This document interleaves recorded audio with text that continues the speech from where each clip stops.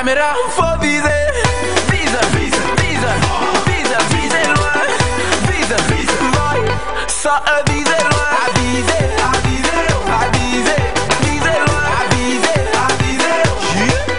Vise loin, je vise, tu vises. Il vise, on vise loin, je vise. En musique il a 7 retours. You m'en lili, vise. Malala, vise loin, you m'en lili, vise. Vise, vise loin, vise. Arrive d'y penser. Dieu, vous êtes prêts?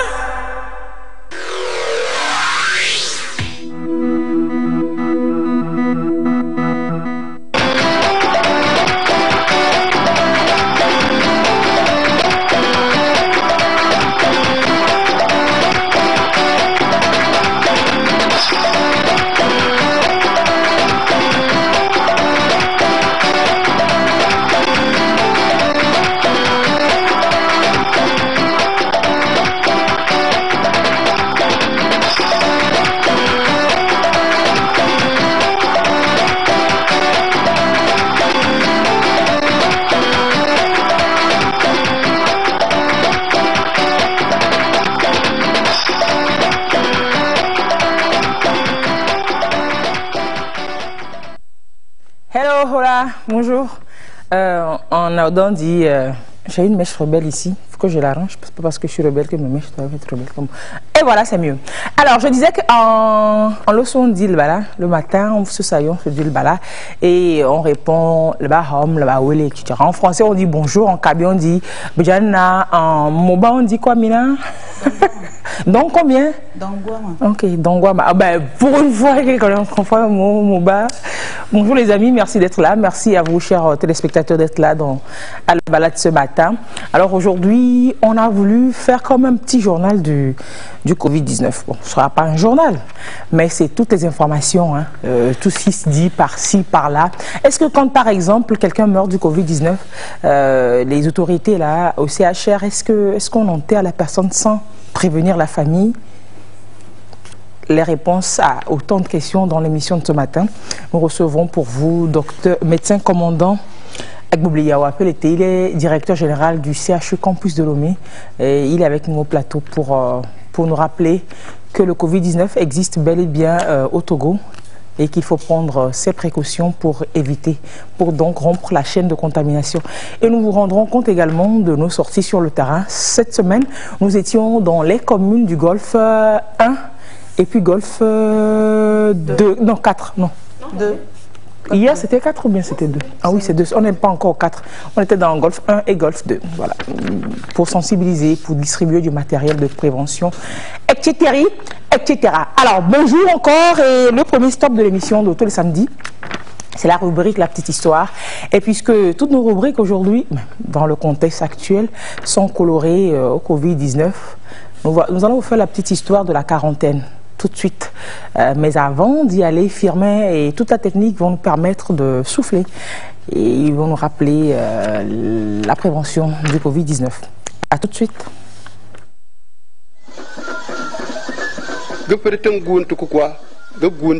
Coronavirus yalo poe la boal yala paka te tu nirite nui en kiep ya yokul ay mo nyoko mbak bon poe na sohanu ayebu ku ayebu chind nan tibna ngyon gida ko ni ko ay job num fiang mba go fiamant nan lu fun mba yel nan kala ngapo go potangala fu lama ko bu yem pik yen akampasier Nana do to dadi pere na do to bagana do pere na ko donc na disam danoze lale na fofo ya lemu ba ya bese hydro alcoolique na dipezi ya de chebase datanga danoze nda do doke ankitiyawa wensi abala na sitima bete bajam bembede sena abge danyade do cho de dezinda baka de ya lakutoa balbede fala nambando kodumu faransa dana 111 pesa ne kendere ne rekwenden lala yo kudonguru ya gusu coronavirus yo le wetina tu wandu yem kalon wezere sangore ne senelem no fofo dundrung ya fofo la kpadangongo enyalo ne si ya jerchire ya ba azmta ngbezi ya njimsule nyenungongo da ngbezi ya njimsi kizo ya gamelongo bala gundumiyo ndela bunugo le loku wagba ye gudongo ne gongo yo njak nyarwa ruru bien na iya gangala finimo kanne gamasu yo vala pa he una be nga menonu hunu gurum français da 111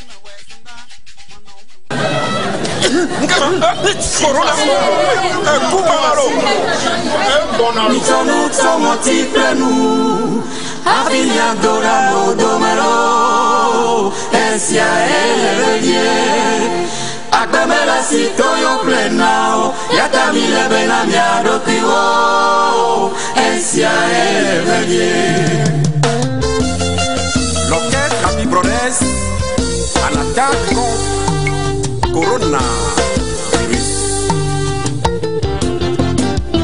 Emmanuel Asiakese,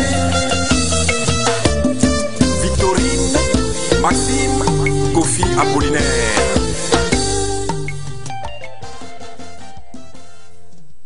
Non, mais quand certaines personnes te trompent, voilà, si tu te dis attention, je suis vigilant, et puis après tu dis non, et puis après tu es tombé dans le panneau quand même. Bonjour les amis. Jamais, je vais quand même le faire. Oh, il t'arrive. Éléonore, comment vous allez? Très bien. Alors la petite histoire de la quarantaine, depuis cette affaire de Covid-19, on en entend parler beaucoup, mais sinon avant le mot était là, des fois on rigolait que oh, je suis bien en quarantaine, etc.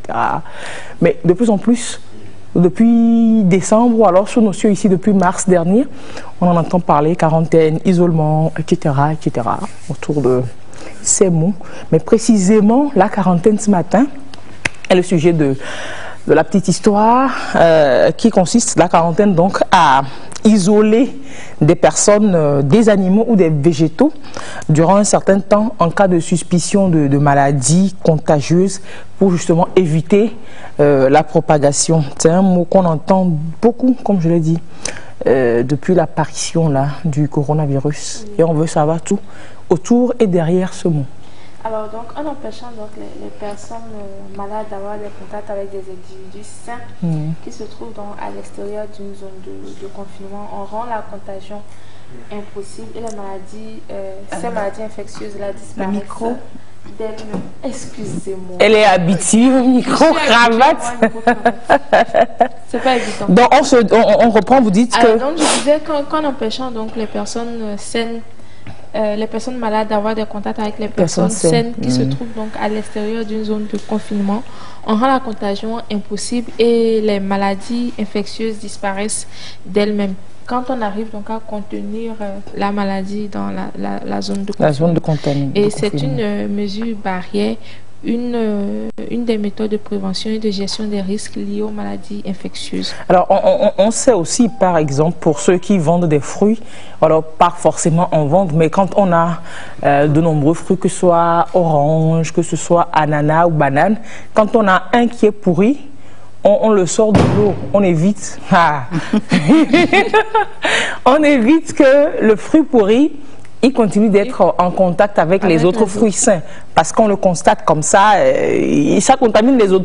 C'est la même chose en fait. Oui, c'est la même chose. C'est de sortir l'élément pourri, l'élément qui est malade de tous les autres éléments sains pour éviter que, voilà, c'est la même chose. L'un des premiers cas de quarantaine donc, qui est daté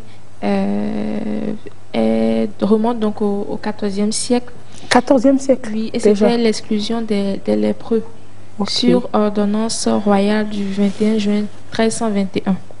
Donc, de nombreuses villes ont créé donc des léproseries qui étaient situées à l'écart. Donc, les léproseries, vous entendez bien que ce sont des endroits où les lépreux sont confinés. Au Togo également, on a une léproserie au Togo, heureusement qu'on a un médecin, docteur à Koloware. À Koloware, on a une léproserie à Koloware, oui.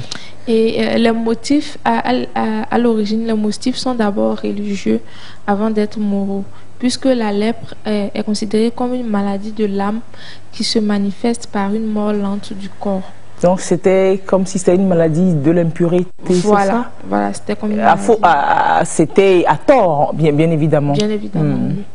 Et après donc la lèpre, on a eu la peste noire. Et c'est à partir de cette maladie de la peste noire que les motifs sanitaires sont apparus donc au premier plan. Ce n'était plus une histoire de religion ni de morale. Donc les mesures prises par les autorités municipales à l'époque s'appuient donc sur la contagiosité de cette peste-là. Et l'une des mesures les plus anciennes d'isolement des pestiférés consiste donc à les enfermer avec leur famille dans leur maison ou alors hors de la ville, carrément on les chassait de la ville où ils étaient. Et ces mesures ont été adoucies à partir du XVIe siècle où les malades étaient autorisés à circuler mais en portant des signes distinctifs.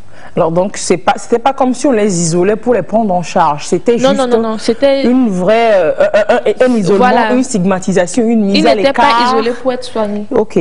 Bon, ensuite quand même les structures, je présume, ont évolué et il a été mis en place, je reprends quand même le mot des structures, pour concilier l'isolement et les soins. Et le soin, après, oui. Et le système des quarantaines et des lazarets donc, est devenu une administration permanente à partir du XVIe siècle en Italie.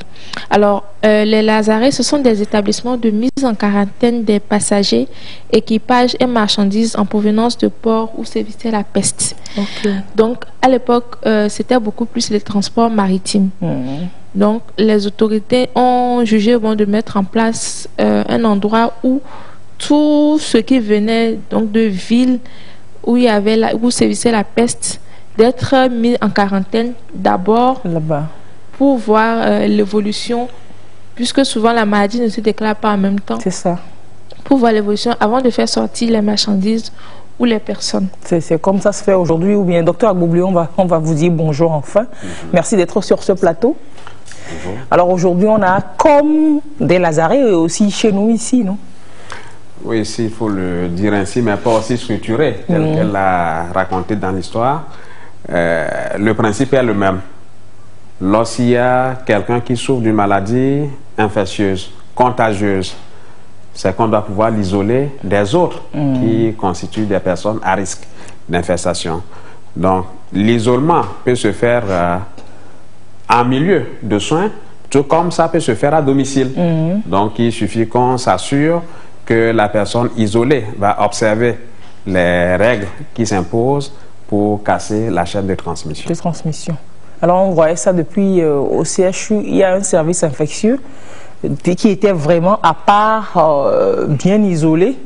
Et puis aujourd'hui, dans le contexte du Covid, parlant des lazarets qui abritaient les personnes qui étaient en transit d'un port, des villes contaminées à d'autres.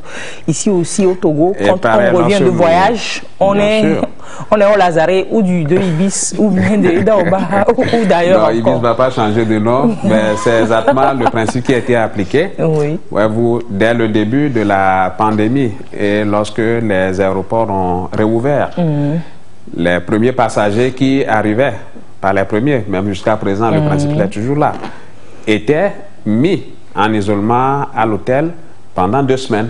Et c'est à l'issue qu'ils rejoignent la communauté après qu'on ait fait le test pour s'assurer qu'ils ne sont pas infectés, donc ils ne sont pas à risque. Expliquez-nous le principe ou alors la pertinence de cette méthode-là.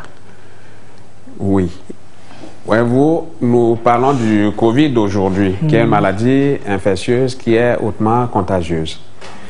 Dans son cycle d'évolution, la personne qui a été en contact avec le virus ne va pas manifester tout de suite les signes, il ne va pas non plus commencer par contaminer tout de suite. Il faut un temps au virus de se multiplier et c'est à l'issue de ce temps que la personne devient contagieuse. Et on s'est rendu compte qu'en moyenne, c'est sur 2 semaines. Et c'est ce qui justifie la période d'isolement. Donc quelqu'un qui a été en contact avec le virus, au bout des 2 semaines, forcément, finira par présenter les premiers signes. Et on va commencer par développer la maladie infectée. Donc c'est ce qui explique la durée d'isolement. Donc à l'issue de cette période de confinement, il faut forcément tester pour s'assurer que la personne porte ou non le virus. Alors docteur, est-ce que la personne doit commencer par manifester des signes avant de pouvoir être contagieux, ou bien même avant, pour quelqu'un qui va faire les signes, même avant de développer les signes, la personne peut contaminer d'autres personnes? Lorsque nous prenons le cas de Covid-19, vous avez des sujets infectés qui ne vont manifester aucun signe, mais être en mesure de contaminer. Et la contamination commence à partir du moment où la personne a suffisamment multiplié le virus en elle, et c'est à partir de ce moment que la diffusion va commencer. Donc on peut être asymptomatique et être en mesure de contaminer. Et semer à tout vent. Bien sûr. Éléonore? Alors, dès la fin du XVIIe siècle, donc, le système de quarantaine et de contrôle des épidémies est transféré donc, de la cité au plan national, puisque c'était les villes qui décidaient donc, de ce qui se passait. Je disais, ce n'était pas le gouvernement à l'époque. Donc, le système de santé devient donc une question gouvernementale. Et on a l'Angleterre qui prend les premiers règlements de quarantaine en 1663. En France, c'est le Conseil du roi qui met toute une province en quarantaine lors de la peste de Marseille de 1720 à 1722. Aux Amériques, la première quarantaine maritime est celle de Saint-Domingue en 1519 contre la variole. Et en 1834, la France appelle donc à une standardisation internationale des politiques de quarantaine. La standardisation, c'est-à-dire que faire des standards, donc des normes qui sont respectées ici et là-bas, dans les mêmes mesures, partout, que l'on soit à Kouméa ou bien à Nouméa. Et 4 ans plus tard, donc en 1838, un conseil sanitaire international est fondé à Constantinople pour coordonner donc les mesures frontalières contre les épidémies. En 1851, la première conférence sanitaire internationale se tient à Paris, où le premier règlement sanitaire international est adopté. Et il impose donc aux États signataires les mêmes mesures de quarantaine contre la peste et le choléra. Mais sur les 12 pays participants à cette première conférence, il y a seulement 3 qui sont signataires de cet accord. Donc il y a la France, le Portugal et Sardaigne. Sardaigne qui était donc un État à l'époque. Et après la Seconde Guerre mondiale, donc l'OMS est fondée en 1948. Non, pardon, chers élèves, retenez la date de création de l'OMS. C'est à 48. Maintenant, allez préciser la date complète, le jour, le mois, c'est en 48. En 1948. Et l'OMS remplace le comité d'hygiène de la SDN. La SDN, Société des Nations. Qui était aussi mourante, voilà, qui était morte déjà. Presque morte, donc. Et l'expression maladie quarantenaire disparaît pour devenir maladie sous contrôle international, maintenant avec l'OMS. Et elle est inscrite donc dans le règlement sanitaire international qui a été adopté par 181 pays et qui a donné lieu à une déclaration obligatoire. Donc en 1951, il y a 6 maladies donc, qui obligent à mettre en quarantaine le choléra, la peste, la fièvre jaune, variole, typhus et fièvre récurrente.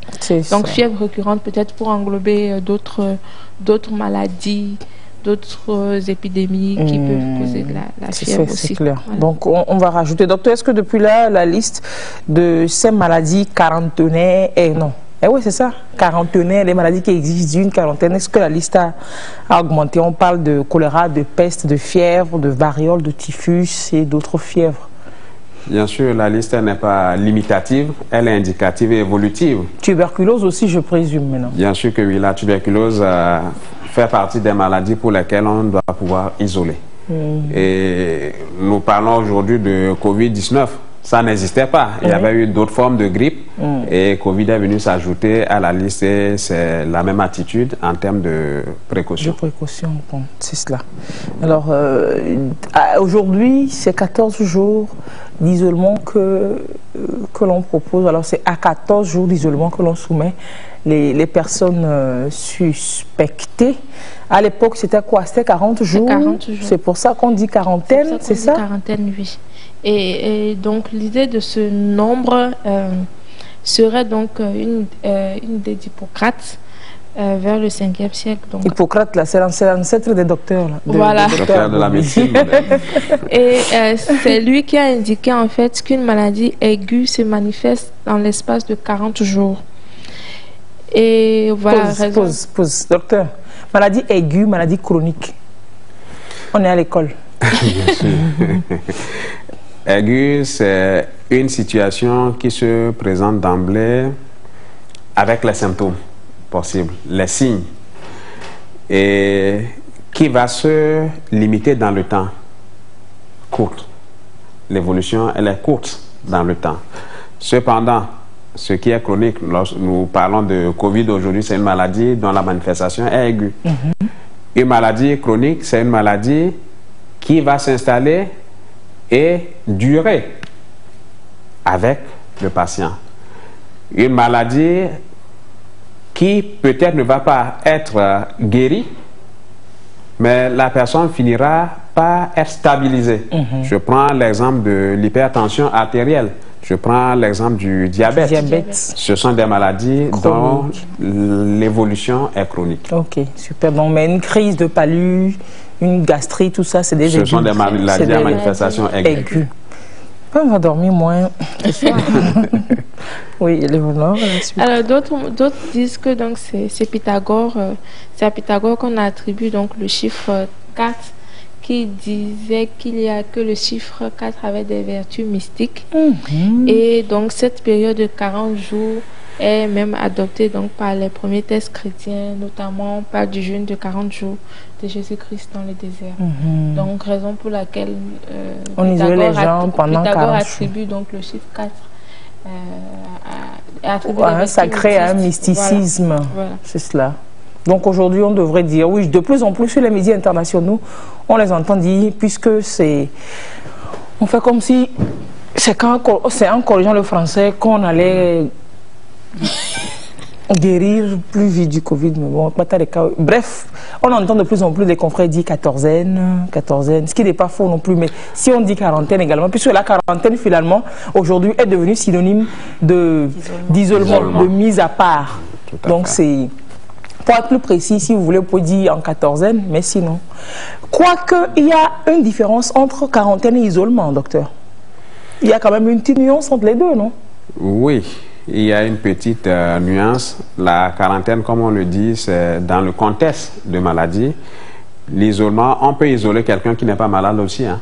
Pour vérifier, voir si... Voilà, pour s'assurer d'un certain nombre d'informations. Donc la quarantaine, elle est relative aux maladies infectieuses, alors que l'isolement, ça peut servir à toute autre chose. Voilà. Donc quand on n'est pas malade, quand on est juste suspecté, et qu'on est gardé pour voir si on va le faire, on peut dire on est en isolement. Mais quand on a la maladie et qu'on doit guérir et qu'on nous sort du lot des personnes saines, ça, c'est la quarantaine. Je compte ça s'applique, c'est cela, le docteur a expliqué. Ok. C'est ça la quarantaine, Léonore, merci. Merci pour cette petite histoire autour de la quarantaine. Et la quarantaine, elle est très, très importante. Et on ne peut vous mettre en quarantaine ou alors on ne peut vous mettre en isolement si vous ne vous manifestez pas. Parce qu'aujourd'hui, il y a effectivement des gens qui savent qui sont des cas contacts, mais qui se cachent. Il y a des personnes ou bien docteurs qui ont tellement peur, je ne sais pas si c'est la peur ou je ne sais pas, mais qui font tout pour, elles pensent dribbler le dispositif établi. Et c'est dangereux. Il y a justement de ces situations possibles que les individus qui se comportent ainsi n'aient pas vraiment compris le bien fondé de la mesure d'isolement provisoire. Et c'est un comportement à risque, justement. Je prends dans le cas de Covid-19 qui nous réunit. Un sujet infecté chez qui on a posé le diagnostic. Qu'est-ce que nous faisons techniquement? C'est, dans les premiers instants, c'est de faire une investigation pour identifier les contacts. Ces contacts sont supposés avoir été exposés. Or, je le disais tantôt, on peut avoir été exposé, prendre le virus, ne pas manifester les signes tout de suite. Donc, ça suppose qu'on a pris un certain risque qu'il va falloir documenter, et c'est le temps d'isolement qui permet maintenant que lorsque la personne qui a été en contact avec le cas confirmé est réellement infectée, que le risque de propagation soit circonscrit. C'est l'intérêt de la mesure de quatorzaine. Hein. Si nous prenons le cas de Covid, c'est une mesure d'isolement pour 2 semaines environ. Donc c'est l'intérêt de cette mesure particulière. Donc faire semblant, ne pas se signaler pour observer cette mesure, c'est aller fortement quand même contre tous les efforts qui sont faits pour briser la chaîne de propagation de ce virus-là. Parfaitement. Parfaitement, et c'est ce que nous déplorons aujourd'hui. Nous avons eu d'authentiques cas de patients Covid déclarés, dont les contacts ont été identifiés. Donc, lorsqu'on fait l'investigation, on pose la question à la personne avec qui vous avez frotté ces derniers temps-ci. Donc, on relève la liste de tous ces individus. Maintenant, il y a eu des cas où des individus identifiés ont tout fait pour pouvoir échapper au contrôle. Et imaginez qu'un sujet comme ça ait été infecté. C'est qu'il est porteur de messages, il va pouvoir diffuser le virus à tous ceux dans le large public. Et il n'y a pas encore un texte qui va... Ces gens-là, c'est la mise en danger d'autrui. Hein. Cette attitude peut être une infraction. C'est une infraction, hein, docteur? Ben, si les juristes lisent bien dans le nouveau code pénal, on peut trouver la qualification qui va bien. Il y a ça dedans. La mise en danger d'autrui. Oui.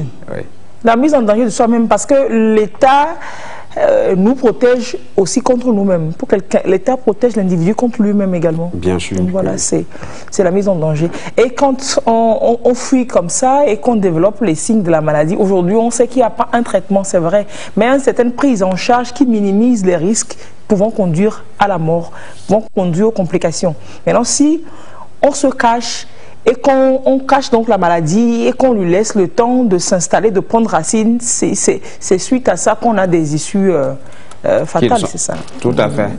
La plupart des sujets que nous avons perdus sont arrivés déjà à des stades de complications. Donc le retard à la demande de soins est un élément très capital qui détermine l'issue, malheureusement fatale. C'est cela. Donc il y a pas du tout intérêt à se cacher lorsqu'on a été en contact avec un cas confirmé. On doit plutôt volontairement se présenter aux autorités sanitaires pour que les dispositions idoines soient prises pour l'intérêt de l'individu exposé et de la communauté. C'est cela. Et surtout que la prise en charge est gratuite. Elle est gratuite, personne n'a jamais payé dans le contexte actuel. Dès lors que vous êtes testé, le test il est gratuit. Lorsque le cas est confirmé, la personne est prise en charge entièrement et gratuitement. Alors le test est gratuit, mais pas pour tout le monde, non? Parce qu'on sait que le test coûte aujourd'hui 40 000, je ne sais pas, qui paie et qui ne paie pas. Dans quelles circonstances? Oui, dans le contexte de voyage, le test a un coût. C'est juste symbolique, une participation du voyageur. Mais quelqu'un qui, dans la communauté, présente des signes qui font penser à la maladie, donc on va dire qu'il est suspect, il va dans une formation sanitaire, l'agent de santé consulte et se rend compte que ce type, les signes qu'il manifeste sont compatibles avec Covid-19, il le définit comme suspect, et pour aller au bout de la logique, il doit forcément faire le test pour confirmer. Ce test est gratuit dans ce cas. Maintenant, les personnes qui ont été en contact avec ce sujet confirmé, il va falloir les isoler et les suivre pendant le temps de la quatorzaine. Et à l'issue, on les teste à nouveau. S'ils n'ont présenté aucun signe du début de la période de leur confinement jusqu'à la fin des 2 semaines, on les teste pour s'assurer qu'ils n'ont pas été infectés. Si pendant la période de surveillance, des signes qui font penser à Covid apparaissent, on va les tester systématiquement sans attendre d'aller à la fin de la période de quatorzaine. Donc le test est gratuit pour ces catégories de personnes. Mais les voyageurs à l'aller comme au retour, il y a une participation symbolique qui est de 40 000 francs aujourd'hui. C'est clair. Voilà. Donc pour les gens qui ont été en contact avec des personnes qui sont déclarées après positives, ou alors vous avez été dans une situation... quand on s'expose à des risques, soi-même on sait qu'on s'expose à des risques, donc vous avez été exposé comme ça, et puis après, vous vous sentez développer certains signes. N'ayez pas peur, ne vous dites pas que vous n'avez pas 40 000 pour aller faire le test. Signalez-vous que j'ai été dans telle situation. Pour vous, le test ne coûte pas forcément 40 000 si vous avez été exposé. C'est cela, le docteur. Absolument. Voilà, il est parfaitement gratuit. Personne ne paie lorsqu'il a des sensations ou des manifestations qui font penser à la maladie. Il ne paie rien. C'est cela. C'est cool. Merci pour ces précisions. Restez avec nous. Il y a des questions de téléspectateurs qui viennent, mais on n'y est pas encore. Restez avec nous et puis on revient à vous pour plus d'autres questions. Ça, c'était que des parenthèses, hein, des petites parenthèses dans les rubriques des autres. Et l'autre rubrique du samedi, c'est les infos décalées. Les infos décalées, ce sont donc, ça se passe sur Terre, hein. C'est pas sur Mars, c'est pas sur Jupiter, on est sur Terre. Nous qui voyageons beaucoup, nous allons sur Mars et sur autres. Même sur Mars, il y a des choses comme ça qu'on ne rencontre pas. Je ne pense pas avoir vu ça sur Jupiter ni sur Saturne. Même la fois dernière sur la Lune, je ne pense pas avoir vu des choses comme ça. Donc c'est des je ne comprends pas ta mine et ta moue, ni ta tête. Alors, c'est des choses qui se passent, comme je le dis, sur Terre, qui exaltent et exultent le génie humain, mais en même temps exposent très souvent la bêtise humaine. C'est dans les infos décalées. Et tout de suite avec Mina. On va souffler d'abord.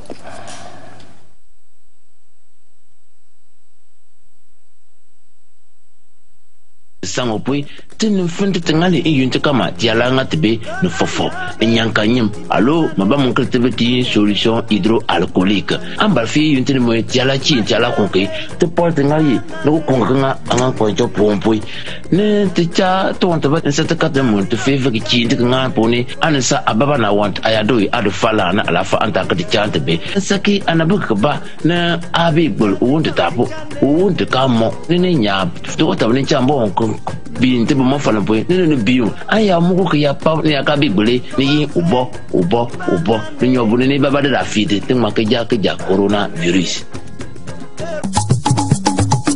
Lenya te un ahwa pa na coronavirus dolelia agbenono ojade ko nyaza mi no asiklon gediedi ple ajane alo miano tisi me atikele zan atono asitutum mi pe alo mingela abogoligome takuvisi oto tutuna mitia ne mizadeka edebe miato afugbe enumake nenye ba mere le dolelia lema ne no afome eye afokato no basiaji alofa deka wideke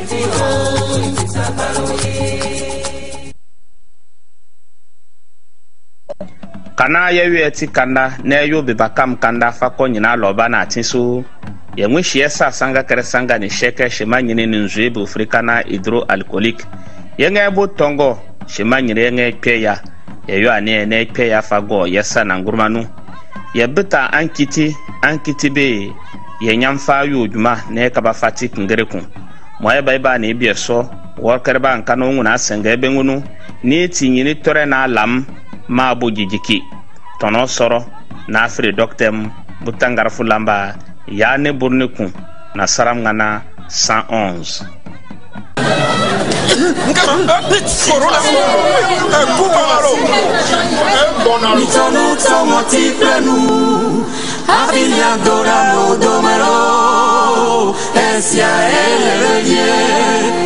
Akbemela sito yo plenao yatamile benamia dokiwo esia evelie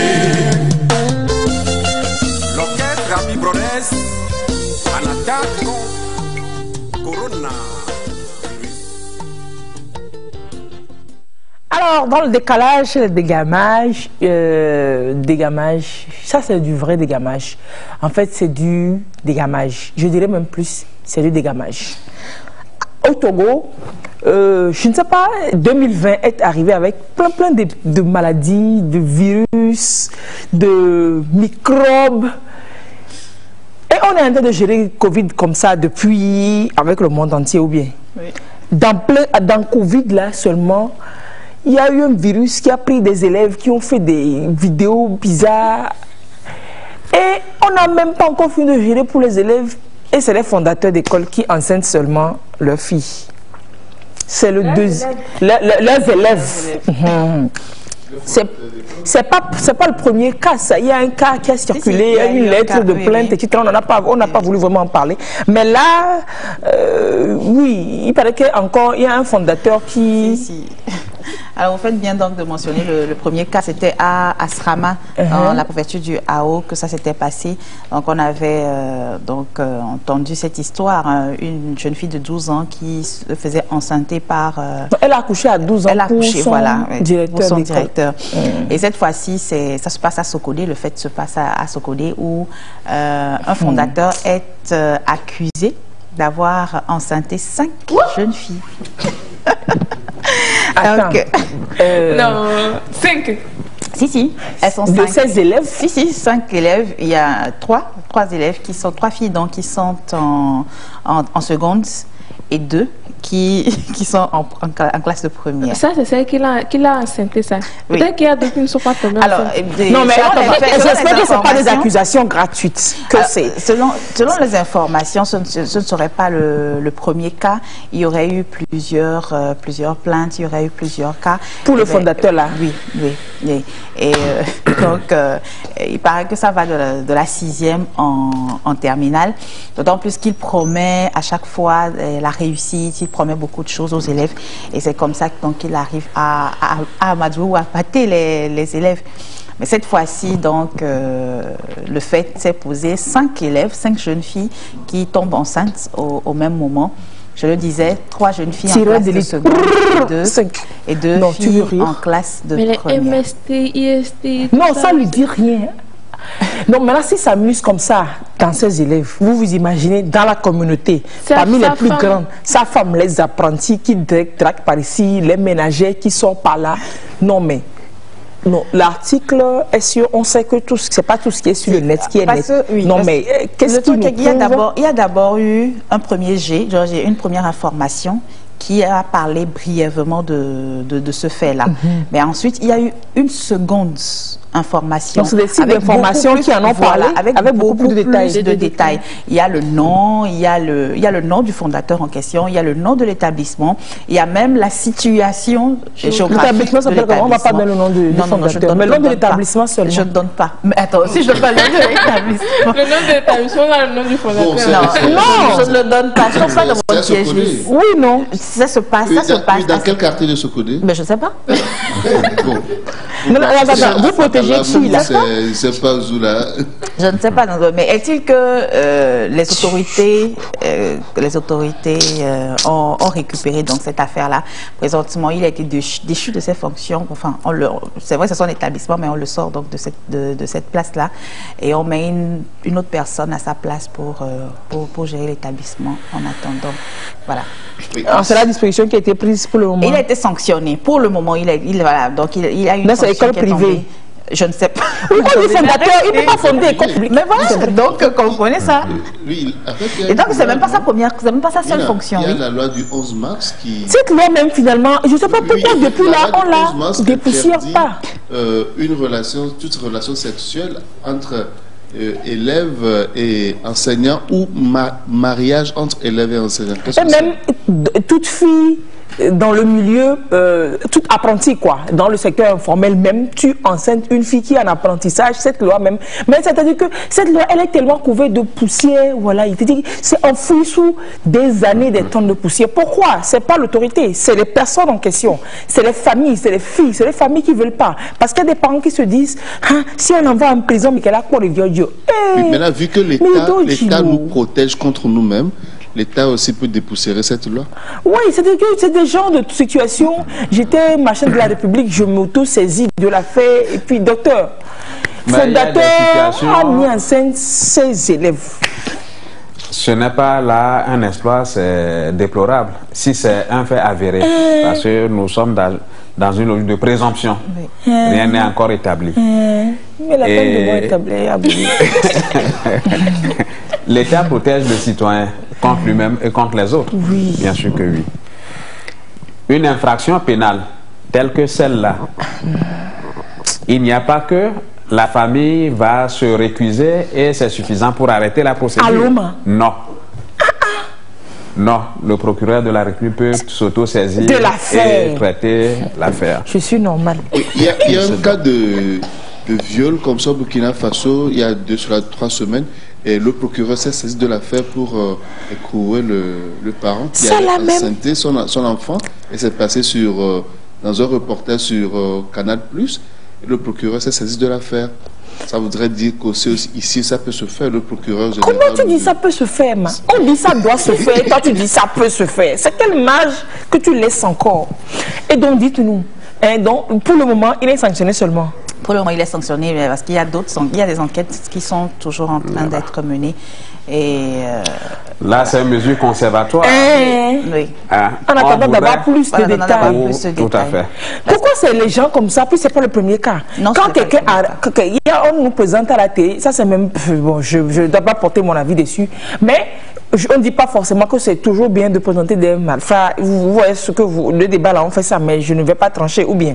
Mais comment on fait ça déjà? Pourquoi c'est seulement certains malfrats qu'on présente à la télé, on ne présente pas tous les malfrats à la télé? On doit présenter tous les malfrats à la télé. Ils attendent d'avoir. C'est pas un malfrat, c'est quoi? Ils attendent d'avoir confirmation. Oui, on fait là les enquêtes et puis quand les faits sont établis, on a toutes les preuves. On va nous présenter un malfrat à la télé. Et on va dire que, ou bien. Donc justement les enquêtes sont en train d'être menées présentement.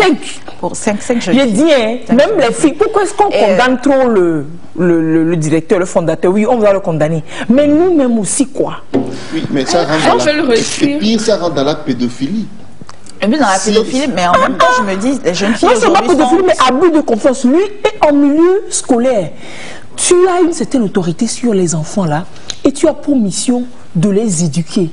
Et c'est toi qui fais quoi, ma? J'ai une situation aggravante pour le fondateur. Oui, je comprends pas. On ne dit pas aggravantement, il faut arrêter ça. Je n'accuse personne. Situation gravement aggrave. Je donne juste mon point de vue. Mais pourquoi est-ce que ces jeunes filles, effectivement, elles tombent là-dedans? Juste parce qu'on vous promet la réussite et que vous mettiez là-dedans. Sérieusement. Voilà, c'est un peu ça. C'est aussi les filles. C'est aussi la quête de la facilité. C'est nous là. Voilà, c'est cette facilité-là qui. Docteur, ou bien, c'est nous aussi, non? On dit de bosser, elle choisit le raccourci. Le raccourci là. Ça, c'est le raccourci de la maternité. Ce que j'ai trouvé marrant justement, dans ces informations-là, c'est que même les jeunes filles en classe de 3e, on leur promet la réussite, on leur promet le BEPC et elles tombent justement dans ce. C'est un examen. Tu peux faire toutes les positions fondateurs, il ne pourra rien faire pour toi si tu ne réussis pas. J'ai trouvé marrant pendant que je lisais, je me suis dit, bon, c'est l'ignorance. Voilà, c'est un examen, c'est l'ignorance. C'est l'ignorance. Ils ne savent pas que l'enseignant, le fondateur, il ne peut. Et tout ce qu'il peut pour vous, c'est vous créer des problèmes. Les filles de première et de terminale. Même les filles de seconde, là, il va faire quoi? Donc, il va te faire passer en première. Un saut, c'est là-bas tu vas pousser racine. Je ne comprends pas. Mais nous avons quel problème, les filles? C'était nous-mêmes là, on a quel problème? Sérieusement, nous avons quel problème? Alors, quoi? Je ne sais pas, mais bon, parlons d'autre chose. Parce que sérieusement, vous m'énervez. On va parler d'autre chose ou bien? Nous allons parler d'autre chose. Et c'est toujours au Togo. Bon, on va se marrer un peu quand même avec l'information qui vient. Ça se passe à quelques kilomètres de Togolaise, justement. C'est dans la zone. Dans la zone, à Bafilo. Où, précisons, Bafilo n'est pas bouclé, non? Bafilo ne fait pas partie des listes. C'est bouclé aussi. Tu es sûr? Non. Non, Bafilo n'est pas bouclé. Bafilo n'est pas bouclé. C'est la propriété de Sotobois à Djembré. C'est la propriété de Sotobois et Tchaoudjo et Chamba. Des 3 préfectures là qui sont bouclées, oui. C'est ça. Et parce mais que il s'est passé une situation en temps dans la Soli à Soudou, où il y a eu une flambée et localement Soudou a été bouclé. Donc ce n'était pas toute la préfecture. Soudou a été bouclé aussi. Mais sinon c'est le genre d'informations qu'on va passer tout de suite. C'est le genre de ça qui fait que les cas flambent. Les gens ne respectent pas les consignes. Les rassemblements c'est limité à 15, non, docteur? Un rassemblement de 15 personnes. Oui, c'est dit dans les maisons mortuaires où pour aller aux enterrements, il ne faut pas avoir plus de 15 personnes. Mais aujourd'hui, dès lors qu'on a commencé par assouplir les mesures, on n'a pas encore changé par rapport à cet effectif. Mais des gens pensent que la vie est revenue à la normale et c'est triste ce que nous voyons dans les maisons mortuaires actuellement. Et dans les mariages également, vous savez que dans le milieu musulman, entre autres, les mariages et ces genres d'événements, c'est des événements qui drainent grand monde, et ça continue de drainer grand monde. C'est ainsi que furent dispersés à coups de gaz lacrymogène des mariés dans la Soli. Raconte-nous. Ça, c'est un mariage inoubliable. C'était le 23 août dernier. 23 août. Voilà, donc... c'est avant-hier. Aujourd'hui, c'est combien août? J'ai dit c'est combien août? C'est dimanche dernier. Donc, en pleine réjouissance... Le mariage. J'imagine la foule. Voilà, vous connaissez le mariage musulman, excusez-moi. Donc, c'était une grande fête. Colorée, nombreux. Et voilà, donc les forces anti-Covid débarquent et lancent des gaz pour disperser la foule. Non, dans le mariage là. Dans le mariage. Mariage gazeux, mariage heureux. Dans le mariage. Donc, ils lancent donc des gaz lacrymogènes pour disperser la foule. Et justement, c'est sûr qu'on a dû leur dire, ne faites pas, on les a prévenus, fatigués. C'est-à-dire que pour qu'ils arrivent à cet extrême, c'est que ils ont créé la République de Tométriscan, quoi. Apparemment, c'est récurrent. Selon les informations, il y a plusieurs mariages donc, qui ont été faits au cours de cette période-là. Et je veux dire, la population, c'est sûr, la population n'est pas tout à fait d'accord parce que selon eux, pour eux, à d'autres mariages, la force anti-Covid était là, la force anti-Covid a accompagné la cérémonie, mais ils ne comprennent pas pourquoi cette fois-ci on lance des gaz lacrymogènes pour quelqu'un veut la marier ou comment? Oui, le mari risque de dire que c'est un de ses prétendants et qui a organisé cette cabale-là contre eux. Le prétendant est dans la force. Non, c'est pour rire. Non, mais docteur, c'est autant de situations, autant de comportements et qui font que dans cette région-là, les chiffres augmentent. Hein. Parfaitement. Covid aime là où il y a du monde. C'est ça, là. Donc, partout, l'homme peut se rassembler. C'est à dessein qu'il a été interdit. Les grandes réunions, aujourd'hui, il y a des formations lorsqu'il faut les organiser. C'est dans le respect des mesures barrières. Ou alors, on fait ça en ligne. Parfaitement. Donc, il faut qu'on s'en habitue et qu'on se conforme à la réglementation. C'est ça. Et donc, finalement, tout le monde est pris. J'espère que le marié et la mariée sont allés dans la même direction.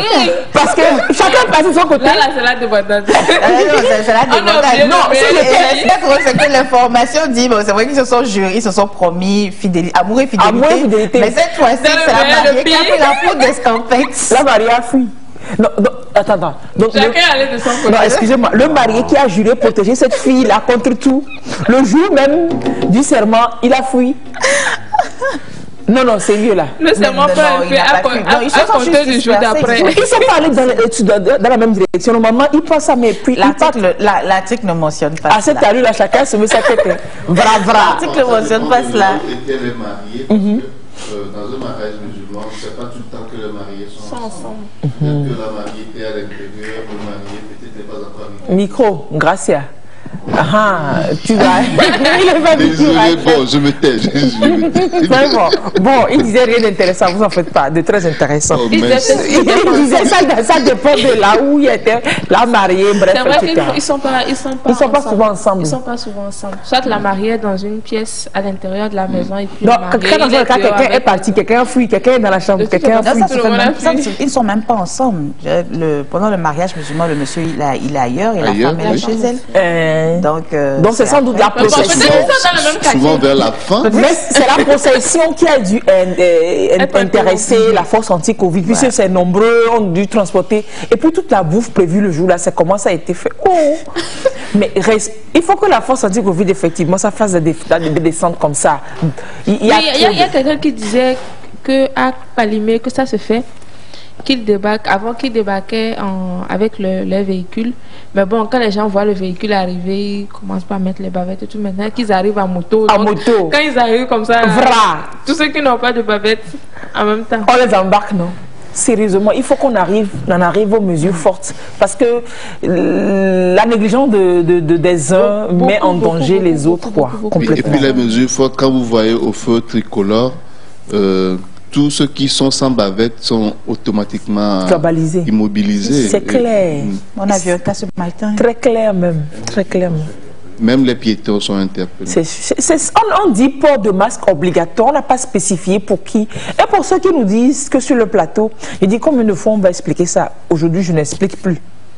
De toute façon, le docteur est témoin. Je n'explique plus qu'on ne se frotte pas et qu'on a un gel quand on doit entrer en contact avec. Arrêtez de faire la morale au champ, de mettre le masque pour là où on ne met pas masque sur le plateau parce qu'on ne se frotte pas et la distanciation est respectée. Merci, chers téléspectateurs. Ne vous en faites pas, vous n'allez pas prendre le virus dans la télé. Si c'est pour ça que vous avez peur, bon, maintenant vous pouvez porter le masque à la maison. Peut-être qu'ils s'inquiètent pour nous et bon. Oui, on a assez expliqué. On a assez expliqué. Allez, on va passer en France. Bon, on va quitter Covid. Même Covid ne peut plus tuer la dame là. Elle a chance. Elle est tombée d'un pont. Elle est percutée par une voiture en bas, mais elle survit. C'est pas son heure. C'est pas son heure. Bon, elle cherchait quoi sur le pont? Pourquoi elle sautait? On ne sait pas. Elle voulait ça peut-être se suicider. Non, mais ça marche pas. Elle a 17 ans. C'est une jeune fille de 17 ans. Ça s'est passé donc dans la nuit du 22 au 23 août. Voilà. Mais non.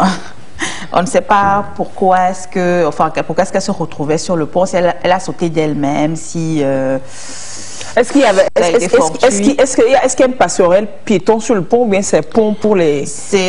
L'article ne le précise pas. Mais ça explique donc que c'est une fille qui saute du pont et qui se fait percuter par une voiture. Et qui survit. Et elle survit.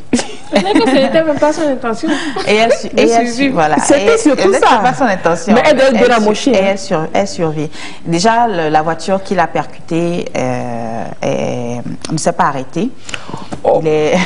Elle est partie. Et donc, le chauffeur, il est recherché présentement. Peut-être qu'il ne savait pas. Tu peux pas savoir quel objet volant et non identifié tomberait comme ça du ciel. On s'arrête pour voir des... Mais quand même, c'est quand on entend... C'est la fin du monde. Mais ce n'est pas un oiseau. Ce n'est pas un oiseau. Ce n'est pas un oiseau, c'est un homme.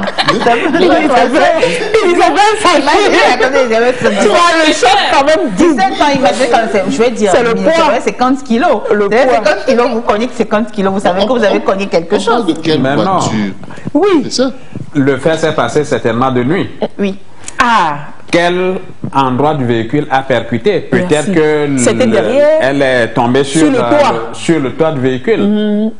Tu entends un coup comme ça, moi tu je ne ne vas pas m'arrête pas. t'arrêter. On ne sait jamais. Évident. Je ne m'arrête pas, je pars. C'est pas évident. Non, c'est pas évident, docteur. Il y a l'instinct de survie et il faut s'éloigner. C'est possible. C'est possible là. Bon, si c'est pas devant, puis si le monsieur n'a pas vu une forme humaine devant et l'a percuté, Mais si elle tombe sur le toit et moi j'entends un coup sur mon toit la nuit, gazon, non. Mais après tu vas vérifier, sérieux. Maintenant dites-moi là, elle est comment, dans quel état? Non, elle est hors de danger. Les médecins disent qu'elle est hors de danger. Mais elle attend justement qu'on lui fasse une opération. Elle attend qu'on lui fasse une opération, mais sinon ça va. Les médecins disent qu'elle va s'en sortir. Si c'était pas son intention, vraiment, ça doit lui faire bien mal. Dieu me posait une question, il dit, est-ce que la personne a crié? Entre la différence entre quelqu'un qui tombe entre 8e étage et le 2 et le premier étage, c'est un coup.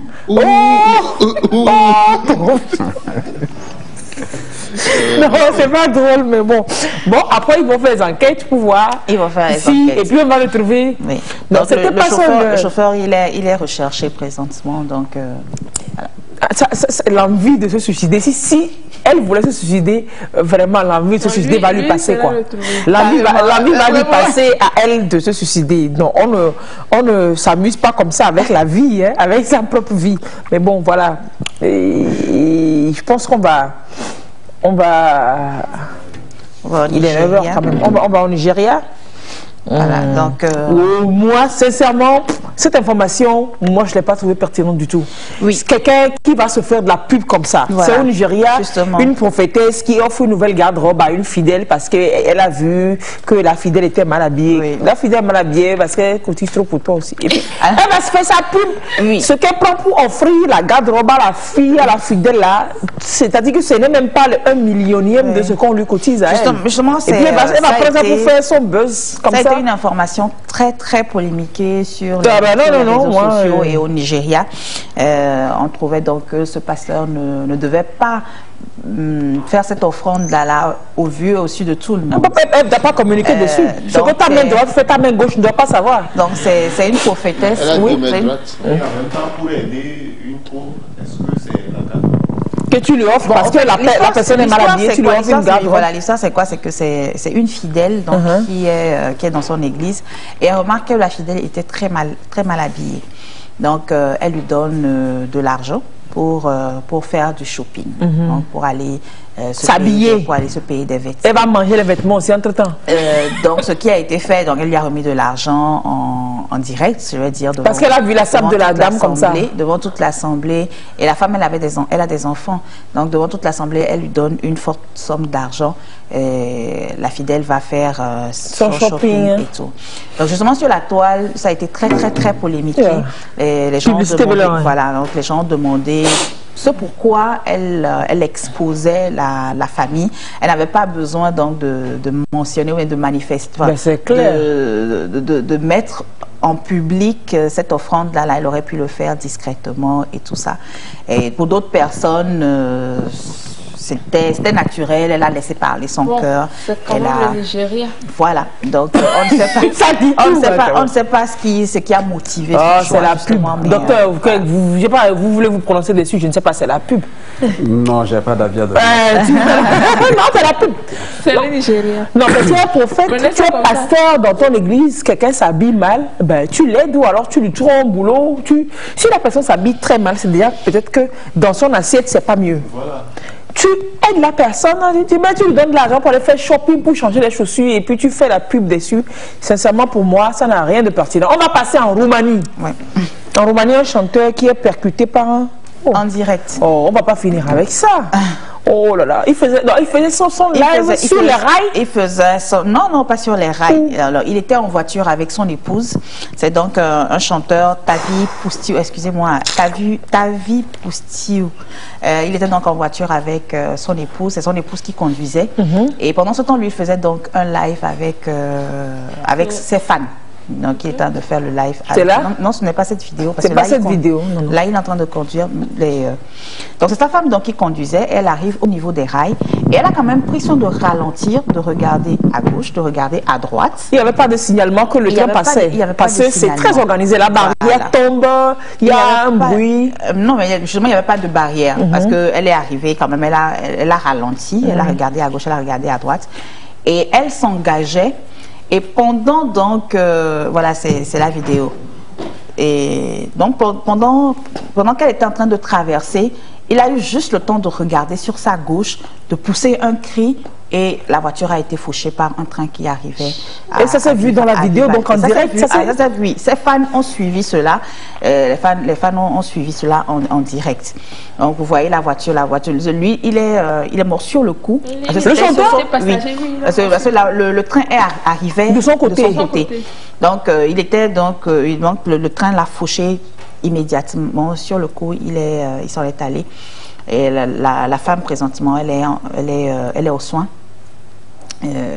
Selon les informations, elle est entre la vie et la mort. Et voilà. Bon, moi, je serais la femme, je mourrais, quoi. Parce qu'elle va s'en vouloir à vie. Vous voyez, elle va se dire que c'est elle qui n'a pas observé, qui n'a pas prêté attention. Parce que dans la vidéo, quand même, on montre qu'elle a ralenti. On montre qu'elle a ralenti. Elle a bien regardé, elle a vérifié. Maintenant, c'est le service peut-être c'est le service des rails, des trains là qui a dû gaffer. Parce que le train ne passe pas comme ça sans signaler. Il paraît que le train a eu un retard. Le train a eu un retard. C'est ce pourquoi il se retrouvait là à ce moment-là. Donc, souvent que la barrière est programmée à une certaine heure pour tomber, voilà, pour siffler. Donc, le train était en retard. C'est ce pourquoi... ils sont mal barrés. La société est mal barrée. Ils sont passés. Parce que je sais qu'il n'y a pas d'accident. Quand il y a un accident entre un train et un véhicule sous nos cieux, toi tu es foutu. Parce que tu sais que le train va passer par là.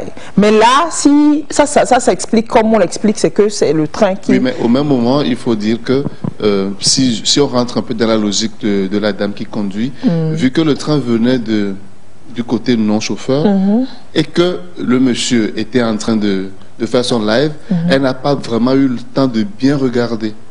On ne peut pas savoir. Oui, c'est-à-dire qu'elle ne peut pas ralentir, regarder son côté et au même moment rentrer sur les rails et se faire percuter. Ce qui veut dire qu'il y a eu un moment de distraction.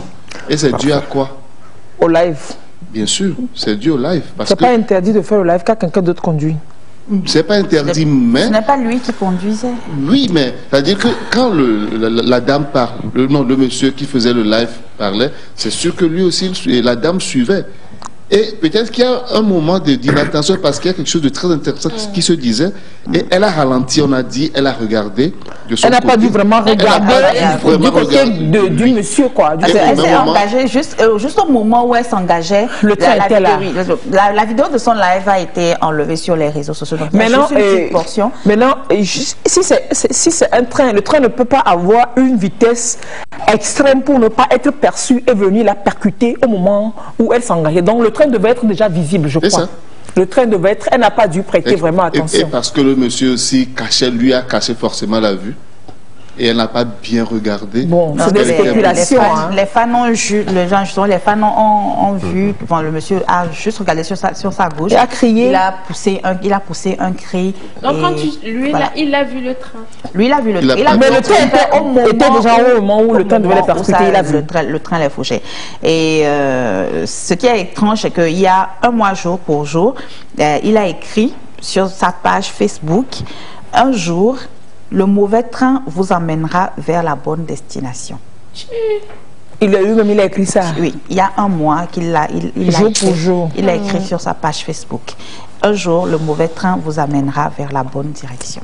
Il faut éviter de dire des choses. Justement, c'est la moralité. La bouche parle, ça prophétise. Il faut éviter de dire. Ou alors, il dit des choses. Je suis milliardaire. Je vais être président du Togo un jour. Ou des choses comme ça, moi-même, je dis toujours. C'est que je sais que ça va arriver. Je n'ai pas dit aujourd'hui, il dit un jour.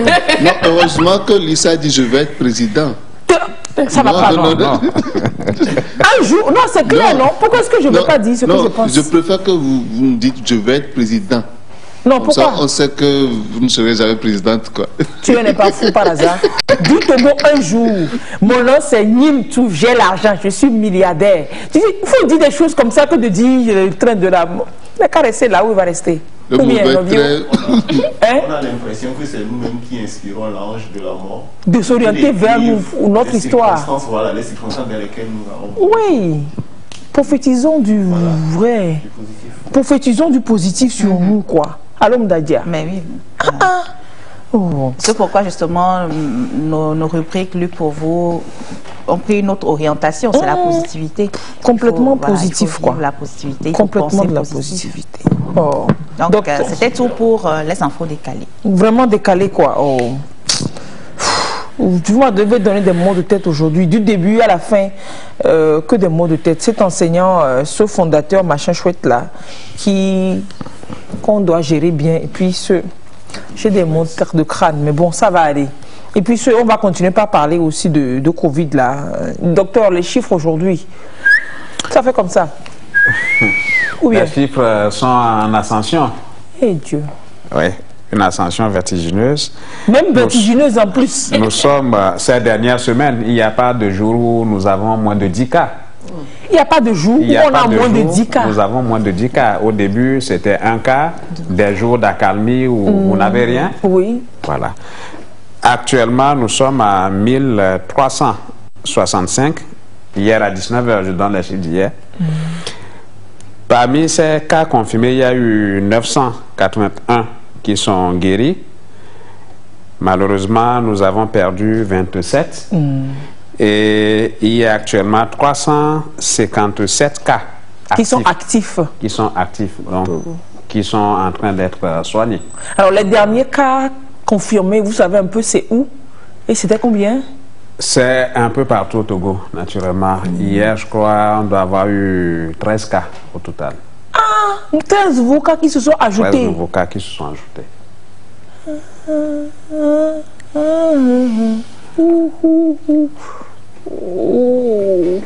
La question suivante, je l'ai oubliée. Non, mais sérieux, c'est chaud, quoi. Et est-ce que le bouclage, depuis quelques jours des zones de la région centrale, là, est-ce que ça a permis déjà d'avoir des premiers résultats ou on ne sait pas encore? Le bouclage a toujours donné des résultats. Je vous donne un exemple. La première situation où une zone avait été bouclée, c'était Couvon. Couvent, c'est toujours dans la région centrale. Où, dans un couvent, s'il faut le dire ainsi, il y avait eu des cas positifs. Et ce couvent était dans une communauté. L'attitude réaliste a été de boucler la zone. Et j'avoue que ça a donné des résultats. Quel est l'intérêt de boucler? Le virus ne se balade pas seul. Ce sont les hommes qui sont des vecteurs. Qui transportent le virus, oui. Donc, si quelqu'un doit quitter une zone infestée pour aller vers une zone supposée saine, voyez-vous, il va porter le virus qui va pouvoir se diffuser dans la zone supposée saine. Et ceci a payé. Le feu de Couvent a été éteint très rapidement. Une situation pareille s'est produite à Djarpanga, où on a eu d'emblée beaucoup de cas. Eux isolés là-bas, là. Ils sont isolés à la faveur de l'assouplissement des mesures au niveau du Ghana. Les compatriotes qui étaient là ont dû revenir. Alors que les frontières sont supposées fermées. Les frontières étaient supposées fermées, mais il y avait des gens qui apparemment avaient de petites formes. Ils ont pu passer. Pas les mailles. Pas les mailles. Et ça a augmenté d'emblée le cas, mais la riposte a été robuste et actuellement, Djarpanga est une zone qui est calme. Super. Et on a eu la situation de Soudou, qui a également été une zone frontalière du... C'est la contamination frontalière aussi, ça. Voilà. Aussi. Il y avait un élève qui vivait de l'autre côté de la frontière et c'est arrivé dans le lycée. On a eu 29 cas, si j'ai bonne mémoire. Dans une école? Dans ce lycée. Mais lorsque les dispositions ont été prises, la situation actuellement est stabilisée. Preuve que les mesures de bouclage ont du sens. Et le bouclage ne se fait pas au hasard actuel. Au début, comment les chiffres étaient annoncés, on nous parlait des districts. Mais c'est à l'échelle macroscopique.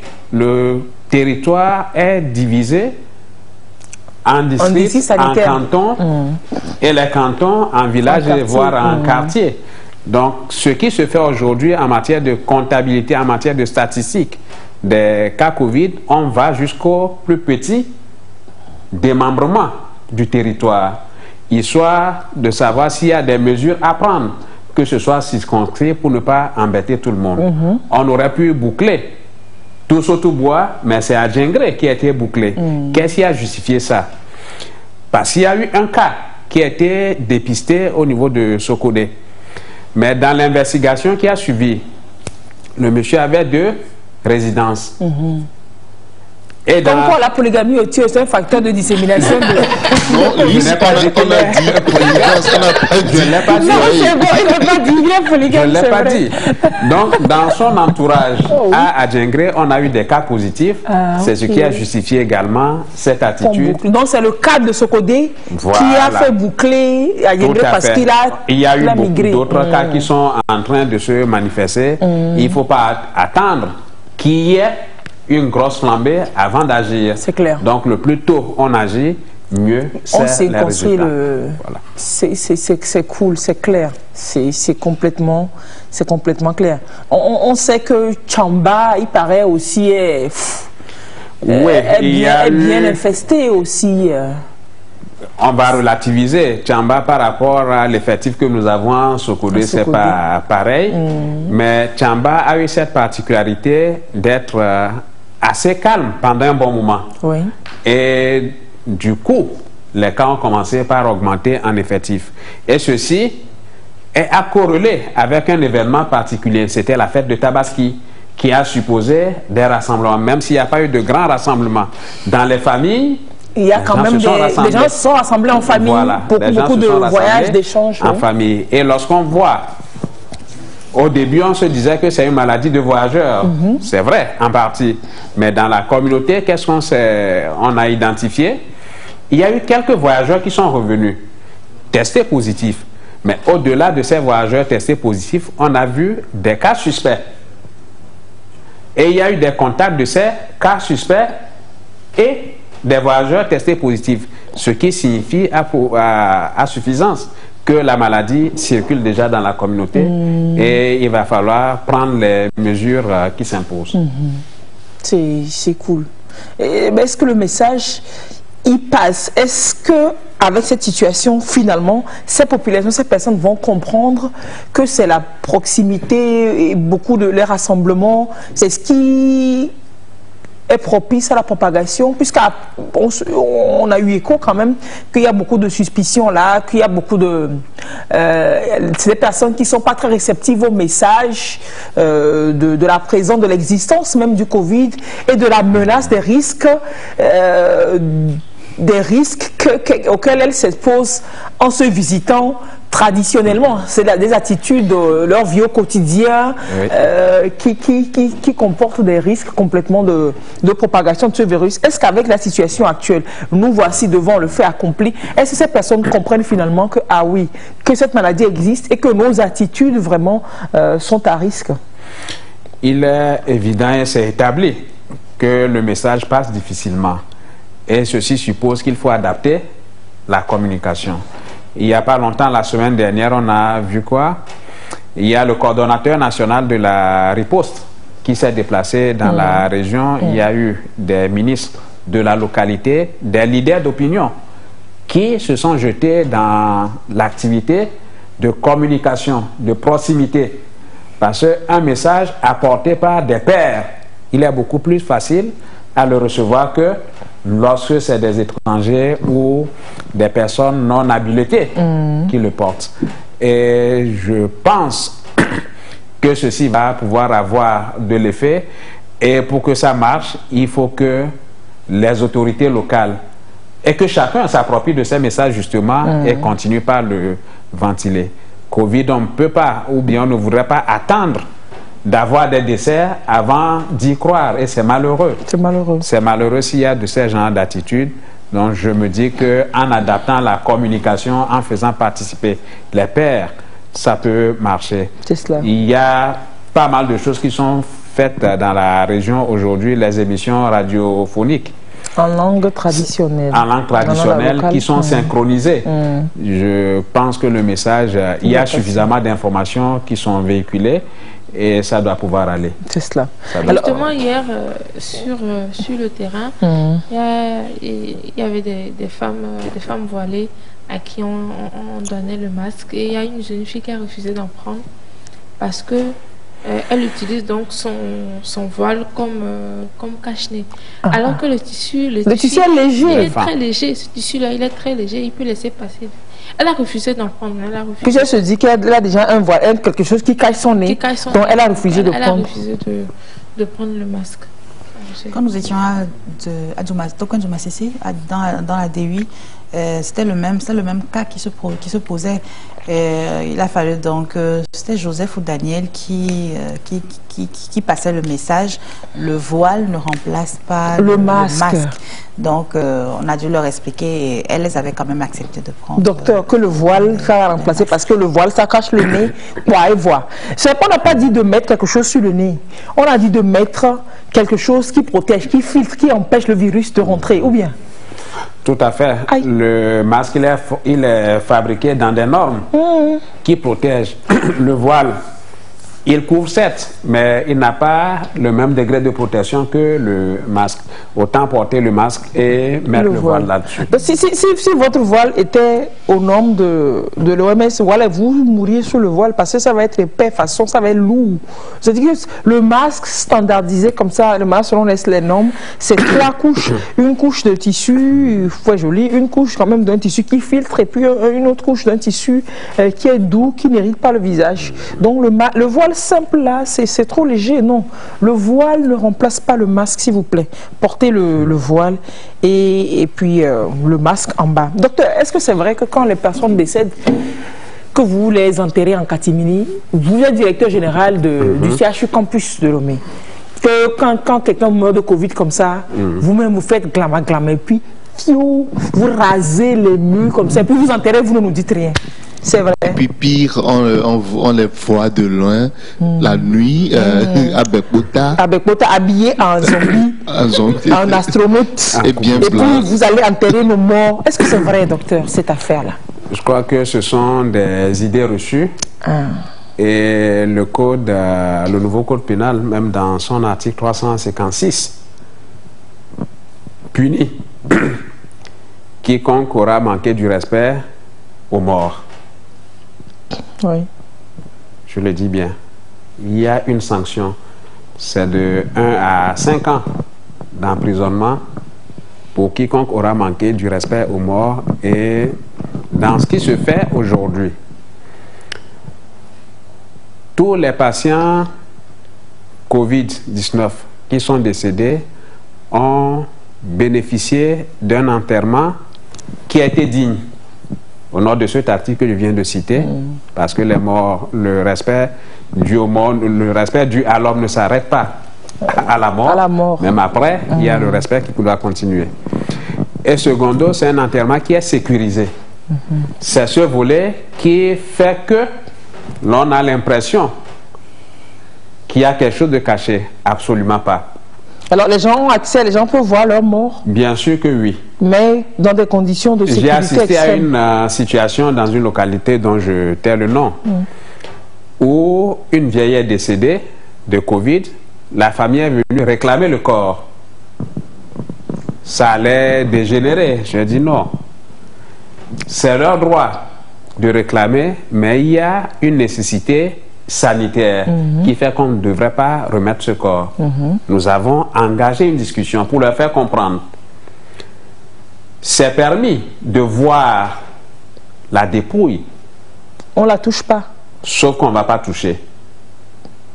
Les agents de santé sont formés à pouvoir entretenir ce corps parce que le corps est respecté et le mettre dans des conditions qui n'exposent pas la famille. Donc c'est un enterrement qui est encadré. Donc, il n'y a pas de chapelle ardente pour des corps comme ça. Genre, façon, on fait exposition du corps, tout le monde vient voir. Ce n'est pas organisé dans ce sens. Mais il est permis cependant que la famille, quelques membres de la famille, viennent voir. Parce que n'oublions pas, le deuil, c'est un processus. Je perds un membre de famille et je n'ai pas eu l'opportunité de le voir. Mais en réalité, je ne l'ai pas encore perdu. C'est clair.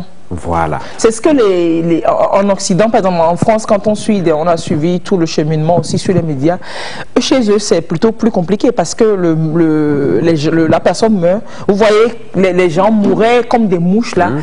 c'est les pompes funèbres qui s'en chargent. Vous venez, vous voyez le cercueil et puis vous partez. Les corps n'ont pas été, les personnes n'ont pas été remis. Il y a pour certaines personnes même, elles n'ont pas vu forcément les cercueils de leurs parents. Et je vais vous raconter une situation même que nous avons vécue à Lomé ici. Une nuit, j'ai été réveillé vers 23 h. Docteur, il y a un décès ici. Nous avons appelé la pompe funèbre qui devait s'occuper, puisqu'il y a une contractualisation qui a été faite avec une pompe funèbre. Donc ce n'est plus la charge des familles quand ça meurt comme ça? Non, non, non. Il y a une équipe qui est bien drillée, ils ont été formés, ils sont équipés, et justement c'est eux qui s'en occupent. Ils ont été appelés, il n'y a pas eu de réaction. Je me suis déplacé à Lomé, au CHR, Lomé commune, parce qu'il s'est fait que ce patient était dans la cabine avec un autre patient Covid. Ce n'est pas concevable de laisser à côté du vivant une personne qui est décédée. Qui est décédée jusqu'au lendemain. Il fallait forcément sortir le corps. La pompe funèbre n'a pas répondu. Qu'est-ce que j'ai fait? Je suis parti, j'ai pris un des chauffeurs avec le corbillard qui était là, plus un hygiéniste. Je leur donne la mission, aller à tel endroit, prenez le patient, on va le déposer dans la chambre froide. Le temps que, à minuit, je ne vais pas appeler une famille. De venir constater. Je ne vais pas appeler une famille à minuit pour lui annoncer un décès. Laissez-les se reposer au moins cette nuit-là. Donc, c'est ce qui a été fait. L'équipe hésitait. Ils disent, mais nous, on n'a pas appris à faire ça, ce n'est pas notre job. Non, c'est possible. Je les ai accompagnés. Ensemble, nous avons mis le corps dans le sac mortuaire et nous l'avons déposé dans la chambre froide. Le lendemain matin, j'ai appelé la famille qui m'a rejoint au CHU Campus. J'ai annoncé le décès. Nous avons été voir le corps et organiser maintenant l'inhumation. Voilà techniquement comment ça se passe. On n'a jamais inhumé quelqu'un sans que la famille n'ait été associée. Imaginez que notamment ce défunt ait été inhumé sans que personne de sa famille n'ait été saisi. Comment ça va se gérer? Oui, c'est compliqué. Donc, le respect reste dû aux morts et l'enterrement des patients Covid a la particularité d'être digne et sécurisé. Encadré, mais digne quand même, selon comment ça se fait dans les normes. Docteur, votre travail là, hein? Oui, j'ai cet avantage, je suis médecin légiste. Ah, vous êtes même légiste? Je suis médecin légiste et peut-être c'est, je ne vais pas dire une déformation, c'est une capacitation, un atout lié à ma profession. Donc vous n'avez pas peur des morts? Ce sont mes partenaires. Et, bon, pour vous faire rire, les morts au moins l'avantage de ne pas mentir. Ils vous disent tout. Il suffit de leur poser les bonnes questions. Aux morts? Bien sûr que oui. Genre, ça dit quoi? Mais je veux retrouver la cause du décès, les circonstances du décès. Mais j'ai les signes que le mort me présente. Voyez-vous? Non, la personne est morte comme ça, vous travaillez sur ça. Voilà, nous faisons l'investigation. Maintenant, quand vous étiez à l'école là, c'est ça que vous avez choisi? Il le faut. Nous en avons besoin dans la société. Il y a des gens, il faut que quelqu'un fasse quelque chose. Oh oui, vous avez l'avantage d'être légiste, c'est pour ça que vous... Ok, je vois. Eh Dieu. Et puis l'émission d'aujourd'hui même. Et l'autre cas aussi on a appris ça, le coordonnateur de la lutte en a parlé mercredi dernier au cours de sa conférence de presse, que dans le contexte actuel, des gens soient prêts pour de l'argent, je ne sais pas combien, à falsifier des résultats. Parce que la personne devait voyager, son test était positif, il fallait qu'elle ait un test négatif pour voyager et qu'il y ait des agents de santé, des agents qui travaillent, c'est-à-dire qui connaissent Hippocrate, ils ont entendu le nom là un jour, qui aient accepté de falsifier les résultats, de mettre le machin positif en négatif pour que la personne circule librement parmi toutes les autres et ne... Je ne comprends pas. C'est vrai cette affaire, hein? C'est une situation déplorable. Je dirais même plus, docteur, c'est déplorable. Oui, parce que ces individus qui ont poser ce taxe, n'ont pas vu la portée. Pour quel bénéfice? Je ne sais pas. On a lu 50 000 dans un article. Je ne sais pas si c'est réellement pour 50 000 qu'il faut prendre ce risque et faire courir le risque aux autres. Parce que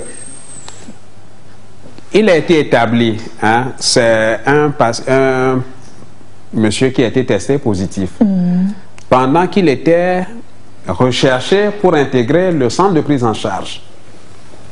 Oh, il avait été testé déjà où? En ville? Oui, il était déjà, voilà, il a été testé positif. Et il avait un projet de voyage. Ok. Donc, un autre s'est substitué pour aller refaire un autre test. En son nom. En portant son nom. Mais il y a un dispositif qui est mis en place au laboratoire. Tout de suite, on s'est rendu compte que non. L'identité là ne correspond pas. Nous avons déjà testé ce type, le nom-là, ça a sonné. Voilà, lorsqu'on a remonté, on a pu retrouver le poteau rose. Donc c'est une situation qui est vraiment triste. Et donc toute ta vie aussi, accepter faire ça? Accepter, manipuler? Vous savez, nous avons... Pardon, tel que ça, je comprends, c'est plutôt une autre personne qui s'est substituée au porteur qui est venu, donc le non, médecin... c'était en complicité. Il y avait une complicité avec un agent des agents de santé. Il y a bien sûr une complicité. Les agents de santé savaient, ces agents savaient. Donc les investigations sont en cours pour mieux établir les responsabilités, mais j'avoue que le faux... on ne félicite pas celui qui a fait le faux. Hein. Dans le code pénal, il y a des dispositions. Il y a des dispositions pour le récompenser aussi. Oui, dans l'article 379, je crois. Tu vois, si l'article, c'est qu'ils vont faire quelque chose. Hein.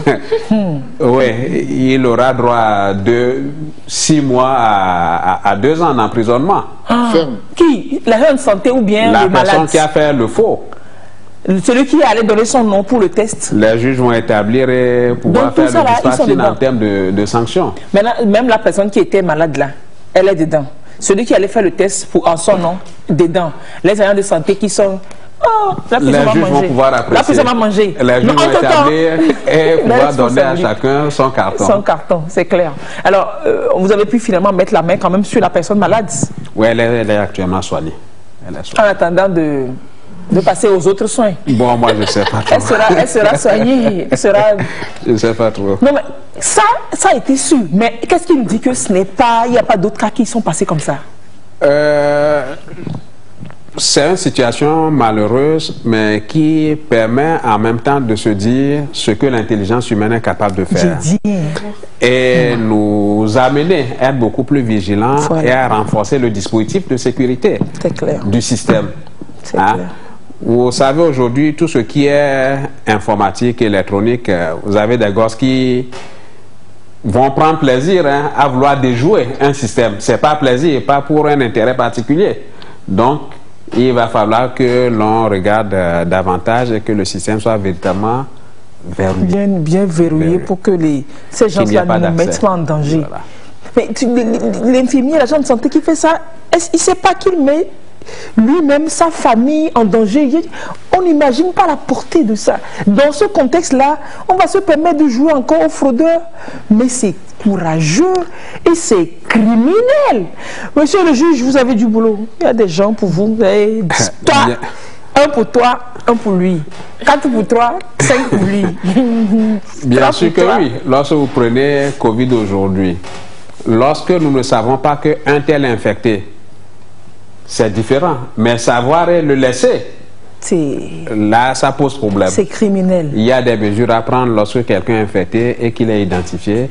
Il va falloir le mettre dans des conditions qui permettent d'éviter la diffusion de la maladie. C'est clair, c'est clair, c'est clair. Et donc, à notre niveau, globalement, avant d'aller au rappel des mesures barrières, là, est-ce qu'il y a d'autres situations par rapport à ce mal que vous suivez, que vous vivez? Est-ce qu'il y a d'autres fausses informations que les gens circulent, que vous voulez saisir cette opportunité pour corriger? Oui, il y a beaucoup de mauvaises informations qui circulent à côté des bonnes informations et c'est fait des fois à dessein.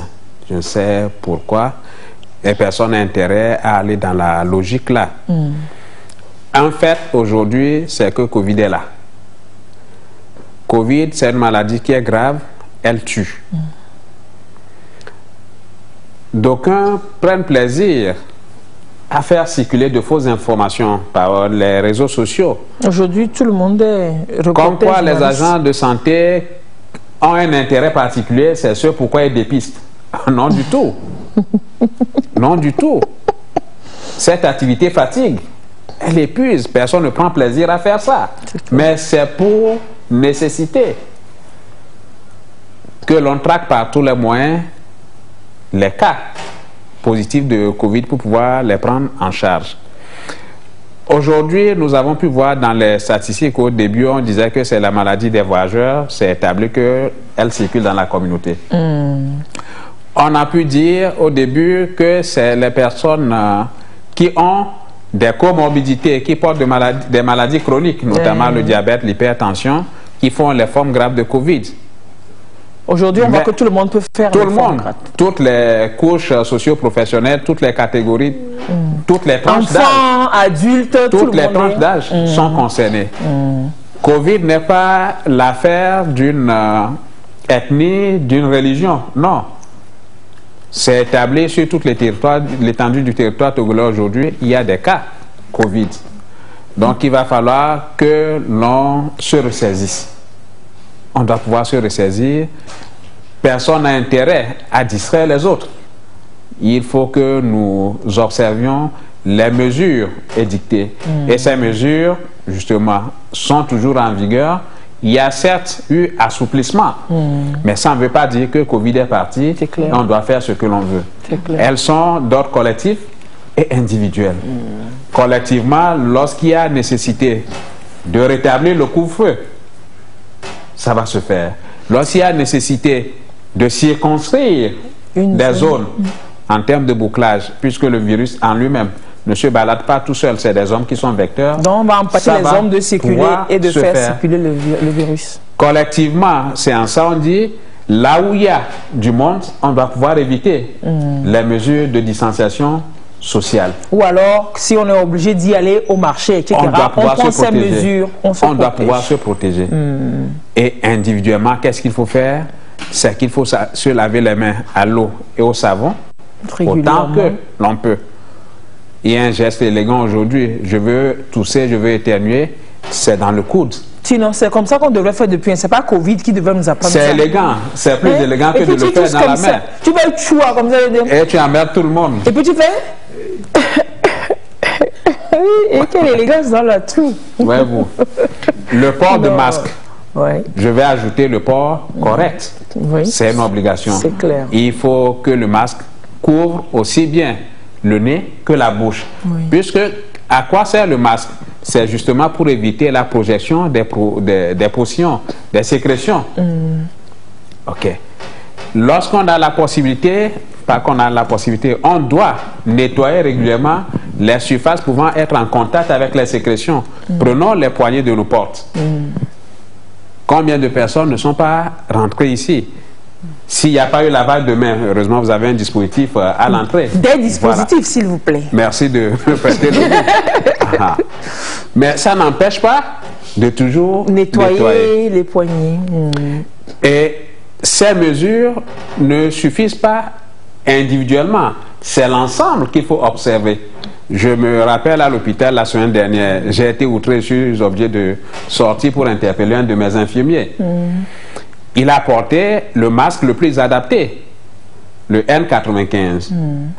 Mais pendant que je l'observais sur l'écran de la vidéo, ouais, il regarde dans son bureau tout ce qui se passe partout. Qu'est-ce qui se passe? Ça, oui. Mais il a porté des gants également, c'est bien. Mais il a passé tout le temps les 15 minutes d'observation, mais il ne faisait qu'envoyer la main au visage. Aïe, aïe, aïe. Il a porté ses gants depuis quand? Une paire de gants, c'est pour un acte, on l'enlève, on se lave les mains. Il se sentait certainement protégé en ayant porté les gants, mais en réalité il n'est pas protégé. C'est le mal avec les gants, on se croit donc, protégé, mais ça tombe dessus. Il apporte la main au visage, après il va se laver les mains, il va prendre maintenant. Aïe, aïe, aïe, il reprend maintenant le naturellement, masque. Il reprend, naturellement. Ouais, lorsque je croise des gens qui portent mal le masque, donc ils vont se plaindre peut-être qu'il n'y en a pas suffisamment. Le peu disponible, si on le met sous le menton, on n'est pas protégé. Même pas. Mieux que ça aujourd'hui, lorsque je reviens aux hôpitaux, ça c'est important, il faut le dire quand même, hôpitaux comme tout service public, je suis heureux de voir qu'il y a des dispositifs de lavage de mains un peu partout. Ces dispositifs, on doit pouvoir se dire que c'est l'affaire de nous tous. Ce n'est pas pour le responsable de l'institution. Quiconque passe et qui se rend compte qu'il n'y a pas d'eau, doit pouvoir, il n'est pas obligé de remplir, mais interpeller la personne qui doit pouvoir faire l'activité. C'est clair. C'est important à faire. Et de façon technique, pour se laver les mains, qu'est-ce qu'il y a lieu de faire? C'est l'eau d'abord avant de mettre le savon. On ne met pas le savon avant de chercher de l'eau. Vous allez au dispositif de lavage de mains. Vous mettez le savon, vous appuyez, il n'y a pas d'eau. Quel inconfort. Mais techniquement, on met l'eau, on mouille la main d'abord avant de mettre du savon. C'est clair. Donc je pense que c'est l'ensemble de ces mesures respectées qui nous permettront d'éviter, en se disant que nous avons actuellement tout intérêt à rentrer dans une culture de prévention. Je vois mon frère qui n'est pas protégé, doit pouvoir attirer son attention. Ça m'arrive de croiser des gens, que ce soit à l'hôpital ou bien en dehors. Lorsqu'il a mal porté son masque, je dis, mais vous avez oublié de couvrir le nez. Ou je le trouve dans une situation, je dis, mais monsieur, il y a Covid ici. Il y a Covid ici. Je dis, il y a Covid ici. Je ne lui dis pas de porter le masque, il y a Covid ici. Et lui-même, il porte le masque rapidement, oui. Donc, le même message, on peut le formuler autrement. Que chacun soit père éducateur, en fait, voilà, dans sa communauté autour de lui. Donc, ce n'est pas l'affaire de quelqu'un contre les autres, mais c'est ensemble qu'on doit pouvoir se mettre pour se liguer contre Covid-19. Contre Covid-19. Docteur, non, c'est pas docteur. Hein. Quand je dis docteur, je ne pourrais pas dire tout le titre. C'est un médecin commandant Agbobliao, à Félété. Merci de nous avoir aidé à faire ce petit journal du Covid-19, d'avoir ramassé en fait toutes ces informations très importantes que nous connaissons, mais que nous faisons semblant de ne pas connaître toujours et qui mettent une attitude donc qui met en danger les uns et les autres. Merci vraiment d'être passé. Vous êtes directeur général du CHU Campus de Lomé et très impliqué dans cette lutte-là. Merci pour vos boîtes d'informations. On vous a pris votre samedi. C'est moi qui vous remercie pour ce que vous faites. Hein, et je crois que chacun dans ce contexte a justement fait sa partition, comme l'aurait fait le colibri. C'est cela. Il y a l'incendie. Avec son bec, il est parti puiser des gouttelettes d'eau. Et puis il vient mettre que chacun fasse sa part. Si chacun le fait ainsi, je pense que Covid, nous allons pouvoir vivre côte à côte sans se frotter. C'est cela. Voilà. Chacun va passer sa route comme les deux fers d'un rail. Chacun passe de son côté, personne ne va se toucher, voilà. Puisque visiblement, c'est parti quand même pour un petit bon moment ensemble avec tonton Coco. Tonton Covid. Docteur, merci d'être passé. Très belle suite de journée à vous. Merci à vous. Et puis nous, on va continuer l'émission pour la dizaine de minutes qui restent. On va parler de sécurité routière. C'est toujours pour la survie des populations. On va parler de la surcharge des tricycles. Vous prenez en charge les accidentés chez vous au CHU Campus, docteur? Oui, on prend en charge les accidentés non graves. En traumatologie. D'accord. Oui. Les tricycles, ils viennent. Hein. Je suis sûr que parmi les blessés, les gens qui viennent, il y a plein qui conduisent les tricycles. Oui, c'est le phénomène du moment. Hein, et ce qui est de plus en plus constaté avec ces tricycles, il y a un type lésionnel qui est typique, c'est la fracture de côte. Ah, ok. Ah oui, pendant que le tricycle veut te dépasser, piéton ou bien à moto, l'endroit, son gabarit, voilà, le plus approprié, ce sont les côtes. Et c'est également, c'est le type lésionnel qu'on voit également avec les charrettes. Hein, lorsque je prends le Sahel, c'est exactement ça. Il est important que ces conducteurs de tricycle, si j'anticipe, observent ou bien respectent le code de la route, qu'ils soient formés, justement. Vous les voyez prendre le côté gauche de la voie pendant qu'ils ne roulent pas. Donc il y aura d'autres personnes beaucoup plus avisées qui... Vraiment. Docteur, merci énormément pour toutes ces belles informations. On va souffler tout de suite et puis on reçoit au plateau M. Casimir Guéli, c'est l'invité de Gracia pour Feu Rouge. Bizarre, on dirait qu'ils sortent plus. S'il n'y a plus personne dans les rues, comment on va faire donc? Ah, ça c'est sûr que s'il n'y a plus personne, on va avoir du mal à faire notre boulot. Corona, il faut qu'on agisse, il faut qu'on trouve un plan. Je sais pas moi, place-toi sur une poignée de porte, hein. Ça marche assez bien en général la poignée de porte. Une poignée de porte? Mais je vais jamais arriver jusque là moi, je suis trop petit. Oh il faut aussi mettre un peu du tien, hein. Et puis même si j'arrive à la poignée de porte, qu'est-ce qui garantit que je vais pas terminer sur des gants ou pire dans un mouchoir en papier, enfermé dans une poubelle? Arrête de paniquer, Covid.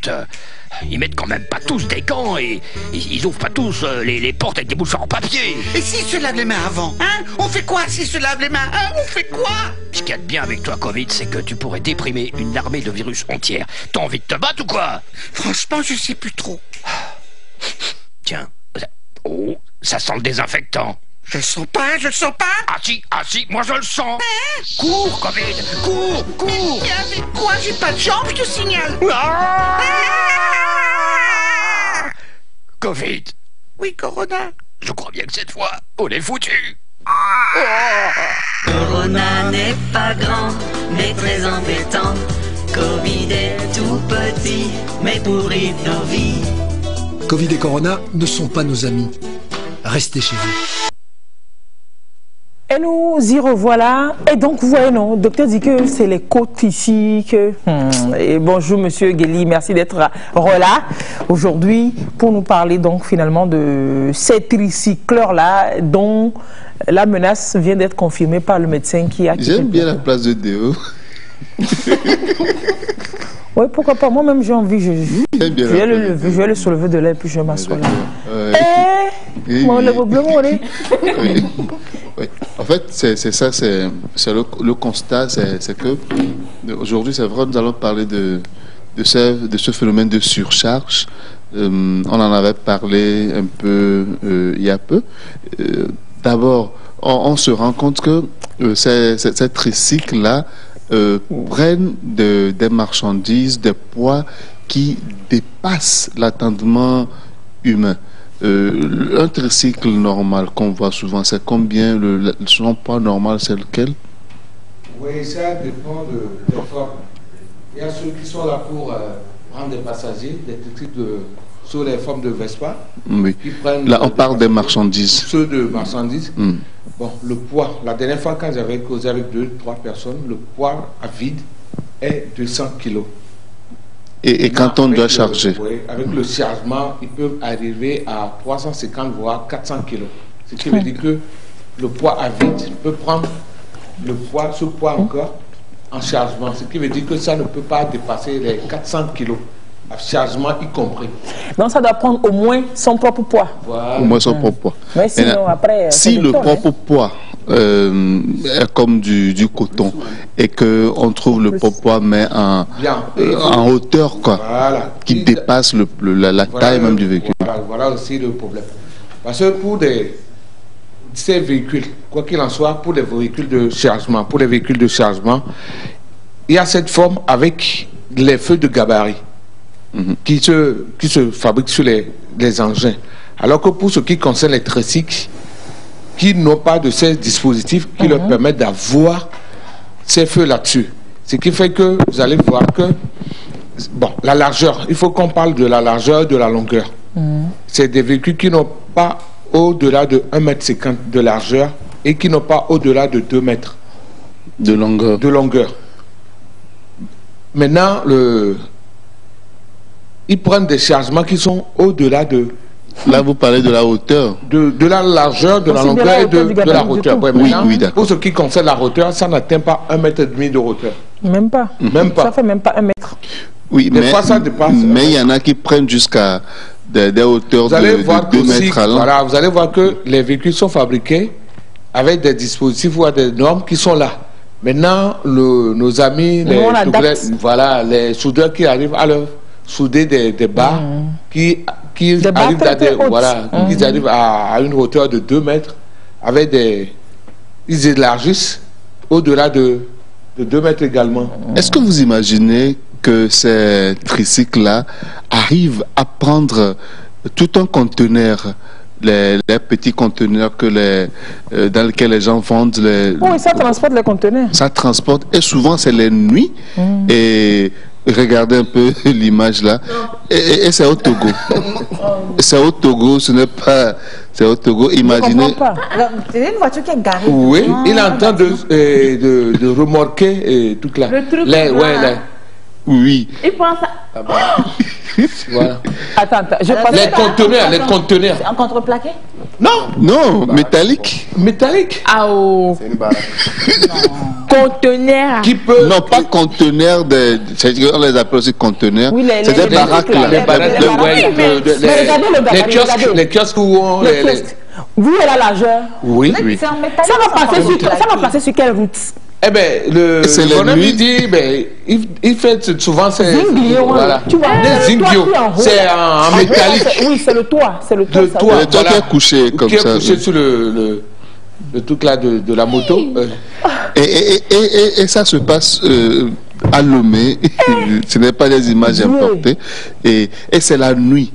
Et vous avez abordé la personne qui... Et qu'est-ce qu'il vous a dit? Et d'abord, il m'a fait savoir qu'il fait ce boulot souvent. Et là où je suis parti le voir, on fabrique des conteneurs à ce niveau-là. Et souvent, c'est ce qu'il fait comme boulot. Donc, il a essayé de... Bon, vous allez voir que sur les tricycles, on ferme les bords. Il a ouvert. Donc, il a ouvert. Et là, et avec des amis, ils l'ont déposé. Donc, il peut même déposer le Togo sur ça. Vous allez voir que même sa moto peut rentrer dans le conteneur. Mais c'est clair. Et l'autre là, quand je suis parti le voir avec sa moto, et vous allez voir que sur la terre, ils ont mentionné le poids à vide 200 kg. Avec pour celui-ci, l'engin prend 150 kg comme charge. Comme ce qui veut dire que le PTA, c'est le poids total autorisé en charge. Avec 150 kg. Ouais, plus les 200. Ça fait 350 kg. Maintenant, il me dit que voilà, qu'on les a sollicités un jour, et d'aller charger des ciments. Et un autre avec lui prend 2 tonnes automatiquement. C'est que 2 tonnes de ciment. C'est-à-dire que c'est pas juste 40 paquets de ciment. Quoi. Non, la tonne fait 20 paquets. Oui, 20 paquets. Donc ça fait juste 40 paquets. Quoi. Pour eux, c'est juste 40. Pour eux, ça se compte en termes de paquets. Oui, quoi. C'est pas le poids. Quoi. Dans un tel engin, on met 20 paquets de ciment. 40 paquets de ciment, 2 tonnes. 2 tonnes, voilà. 40 paquets de ciment. Vous imaginez? Imaginez un peu la hauteur d'abord, quoi. Et le risque que ces personnes-là... L'autre chose, c'est les ballots que ça transporte souvent. Quand ça sort de... Bref, ça se transporte, mais des ballots, quelqu'un s'assoit sur le ballon en haut. Et vous n'allez pas savoir, ce matin même, en venant à l'émission, et j'ai rencontré un autre comme ça, c'est que j'étais en voiture, sinon j'allais essayer de tout là prendre la photo. C'est des matelas qu'on a exposé là-dedans, et voilà qu'un autre jeune est monté là-dessus. Oui, ils font ça souvent.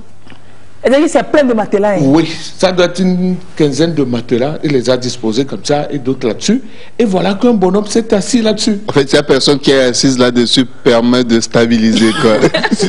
Voilà, sur le tableau, vous allez voir, à vide, oui, c'est souvent prendre les caractéristiques de... Oui, et est-ce qu'il n'y a pas une loi qui sanctionne ce genre d'attitude lisse? C'est vous la juriste de la bande, journaliste juriste. Pardon, il ne faut même pas me fatiguer maintenant. Là, il faut qu'on les fasse venir au niveau des auto-écoles pour qu'on les enseigne. Parce que ce n'est pas seulement des charges, les matelas autres là. Et la dernière fois, j'avais vu, ils avaient pris des trucs là, les tiges qu'on utilise pour faire les maisons. Les charpentes. Voilà, les charpentes autres là. Maintenant, vous allez voir que la longueur de ces charpentes sont au-delà de 5 mètres, voire 6 mètres. Ça pend là. Voilà. Maintenant, normalement, un véhicule qui doit être chargé sur le truc là, doit déborder. Si c'est... Ça ne doit pas dépasser 3 mètres. Ça ne doit pas dépasser le devant. Mais vous allez voir, justement, vous allez voir que ça dépasse et l'avant et l'arrière. Alors que les véhicules, les charges ne doivent pas dépasser à l'avant. Il y a une situation d'accident qui s'était passée sur la route de Ségbé comme ça.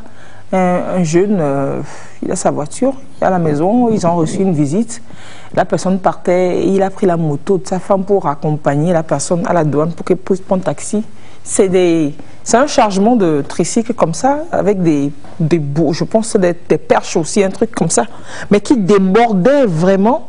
Oui. Dans l'obscurité, je ne sais pas si c'était garé, ça ne roulait pas, mais le monsieur, il n'a pas su. Il est rentré dedans, ça l'a transpercé, il est mort sur le coup. Oui, et un autre cas comme ça. C'est des risques. C'est Covid là, ça nous tue. Mais vraiment, nous-mêmes, on se cherche aussi la mort. Moi, je me dis, c'est vrai qu'on a les forces de sécurité sur nos voies publiques. Mais malheureusement, c'est des gens qui, ces engins-là dépassent allègrement ces forces de sécurité. Alors qu'on pouvait facilement les arrêter, quoi. Ça dit, il n'y a rien à faire, quoi. Ça dit que, moi, je préfère encore qu'on laisse ceux qui n'ont pas leur permis que de laisser passer. C'est des kamikazes. Et ça tue gratuitement. Gratuitement, je vous dis. Pour ce qui concerne cet éclat, oui, c'est bien chargé. Au moment où il allait tourner dans une intersection, il avait oublié le derrière et il tournait. Et il y avait une moto qui suivait. Or, quand il tournait, maintenant, les planches ont barré la voie. Clair. Vous allez voir, quand il était là, ça c'est là. Tout dans le mouvement maintenant, ça tourne. Voilà, vous voyez. Et ça prend la transversale. Celui qui était derrière, il n'a pas su attendre. Et là, il est rentré dans les techs. Vous allez voir, il est tellement blessé. C'est que tu rentres dans une téqueraie sur la route. Sur la route, voilà. Tu es blessé dans téqueraie sur la grande route. Non, mais sérieux, ils ne s'imaginent pas tout ce qui crée. Mais c'est dément quand même, c'est complètement dément. Alors qu'il y a une disposition, il y a une note du ministre de la Sécurité qui avait circulé il y a plusieurs mois déjà, qui leur interdisait les surcharges et puis qui... Voilà. Vous regardez l'image, c'est des planches qu'il a transportées. Maintenant, ils n'arrivent même pas à bien les placer pour ce qui concerne l'équilibre. Voilà. Oui, maintenant, alors que vous êtes sur 3 roues, un grand vent même, ça te soulève. On va rapidement terminer avec le nombre de places sur ces engins. C'est une personne. Oui. Oui, pour ceux qui transportent les marchandises. Oui, c'est une personne. Le communiqué du ministre avait interdit le transport de personnes avec marchandises pour les tricycles qui transportent des marchandises. Et on voit sur le radiateur, on bourre aussi le radiateur. Ouais. Ça fait 3 sièges, ça fait 3 places. Non, c'est 2 places. Ça fait 3 places. Oui, celui qui est sur le siège de la moto est là. Et des deux côtés. Les deux côtés. Ah, c'est des deux côtés. Ah, waouh. Alors que c'est... Une fois au niveau de Gbadago, j'ai eu une altercation avec un comme ça. Il avait chargé des ballots, les fameux ballots de lisse. Et il y avait donc 2 personnes, donc une personne de chaque côté. Et il roulait au beau milieu de la voie. Du coup, tu sais pas par où passer. Vous voyez la voie de Gbadago là. Donc la voie était carrément bouchée. On ne savait plus. On ne savait pas par où passer. Tout ça. Et ils s'en foutaient royalement. C'est pas son problème. Voilà. C'est pas son problème. Il faut que l'autorité sévisse. Oui, il y a Covid et puis les policiers sont pris pour la force anti-Covid entre autres. Mais il y en a aussi qui sont encore sur la route. Mais vraiment, ces gars-là, le médecin a confirmé qu'il y a de plus en plus d'accidents qui viennent et puis c'est les côtes cassées. Ou alors ça tombe de ce machin. C'est plus facile d'être contaminé à Covid à cause de ça. Parce que vous voyez, la personne est sur, voilà, il est assis à côté. Il ne respecte pas la distance. Non, et sans masque. Voilà, ils sont serrés. Voilà, si vous avez bien suivi le truc là, le deuxième siège qui est à côté du conducteur de collé là. C'est à côté. Oui, et souvent même quand ça c'est comme ça, on a oublié de s'accrocher. Oui, l'équilibre, on s'accroche au dossier du conducteur. Non, mais ne nous exposons pas. Ne nous exposons pas comme ça. Apprenons à nous aimer un peu seulement. Nous-mêmes, aimons-nous. Attendez, parce que avant d'aimer les autres, il faut qu'on s'aime, ou bien aimons-nous. Pour quelqu'un qui s'aime, il ne va pas s'exposer, il ne va pas s'exposer à des risques comme ça. Il va prendre des précautions. On sait que chacun se débrouille pour joindre les deux bouts, que c'est le métier de quelqu'un. Mais faites votre métier, personne ne vous l'interdit, mais dans les règles de sécurité. Bof, on va finir. Dieu a encore joué à quelque chose et puis après c'est pour m'insulter que disque. Bouche là. Et samedi, nous, on va partir, on va aller vous sensibiliser. Aujourd'hui, le balade descend sur le terrain, on reste dans le golfe 2 toujours. On sera dans les encablures du marché de Nukafu, on sera à Atiégou. Si vous voulez nous rejoindre, bon, pourquoi pas, vous allez venir participer à la sensibilisation que le balade fait depuis. Et puis la distribution de matériel de protection également. Donc, Atiégou et puis marché de Nukafu. Tout juste après l'émission, on sera dans ces zones-là pour vous passer le message et puis pour vous donner des masques aussi si vous n'en avez pas. Ou alors même si vous en avez, on va vous en donner plus pour que vous ayez plus de chances d'en avoir partout. D'en avoir dans tous vos sacs, d'en avoir à moto, d'avoir la chance de le porter quand il faudra le porter. Les amis, merci bien. Déo bien sapé va revenir demain pour sa rubrique. Je ne peux pas m'empêcher de... Voyez. Merci, Monsieur Casimir Guéli, merci vraiment. Je vous en prie. Merci de passer, de porter votre voix, de rajouter votre voix à la nôtre, au nôtre, je veux dire, pour sensibiliser les gens quant à la sécurité routière. Que là, ça ne va pas. Oui. Il y a Covid dans tout ça aussi.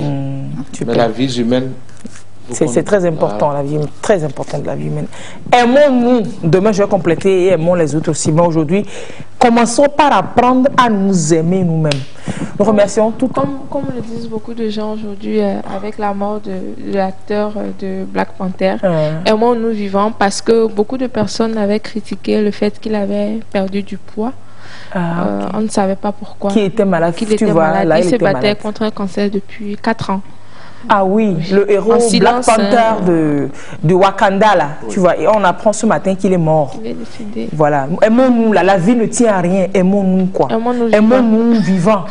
Vivants quoi, aimons-nous vivants. Ne laissons pas le légiste venir mettre sa main sur nous pour chercher les choses.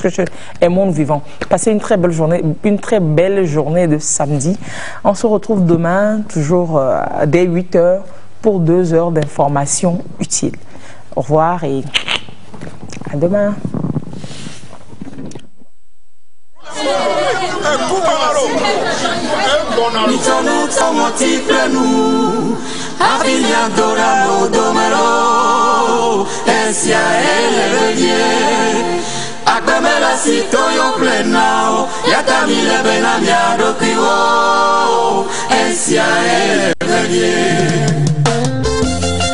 L'orchestre Happy Brothers en attaque contre coronavirus. Emmanuel Asiakese, Victorine, Maxime, Kofi Apollinaire.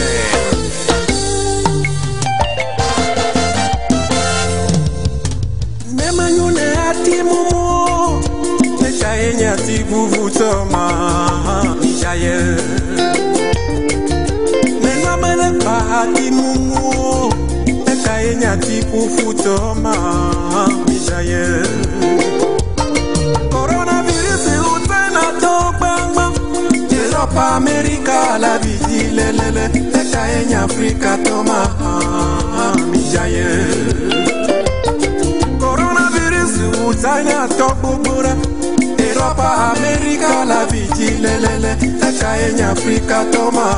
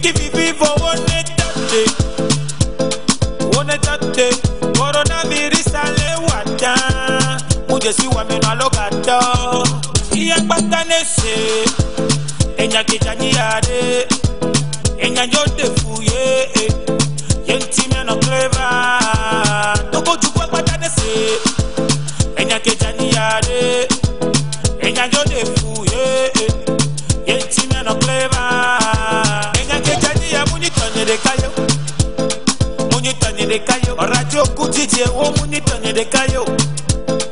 Muni tonye de kayo. E donc le vaya obe koro koro koro koro coronavirus.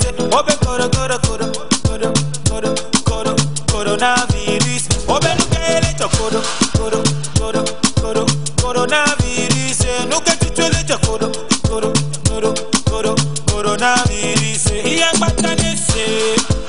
Enya kijani yade. Enya jote fuye. Yenti me no clever. Toko chukwa batanese. Enya kijani yade. Enya jote fuye. Yenti me no clever. Niano klasi doga meji. Doga meji. Ekpepo asa mushwa doga meji. Doga meji. Niano klasi doga meji. Doga meji. Ekpepo asa mushwa doga meji. Doga meji. Negro me leve wa. Ekpepo pukle doa. Ya vi votre bateja. Jakbakbana yo 111. Negro me leve wa. Ekpepo pukle doa. Ya vi votre bateja. Jakbakbana yo 111. Iya batanese. Enya kijani yade. Enya jote fuye. Yenti me no clever. Toko chukwa batanese. Enya kijani yade. Enya jote fuye. Yenti me no clever. E do clever ya obe koro koro koro koro coronavirus. Obe koro koro koro koro koro koro coronavirus. Obe nukele to koro koro koro koro coronavirus. Nukele to koro koro koro koro coronavirus.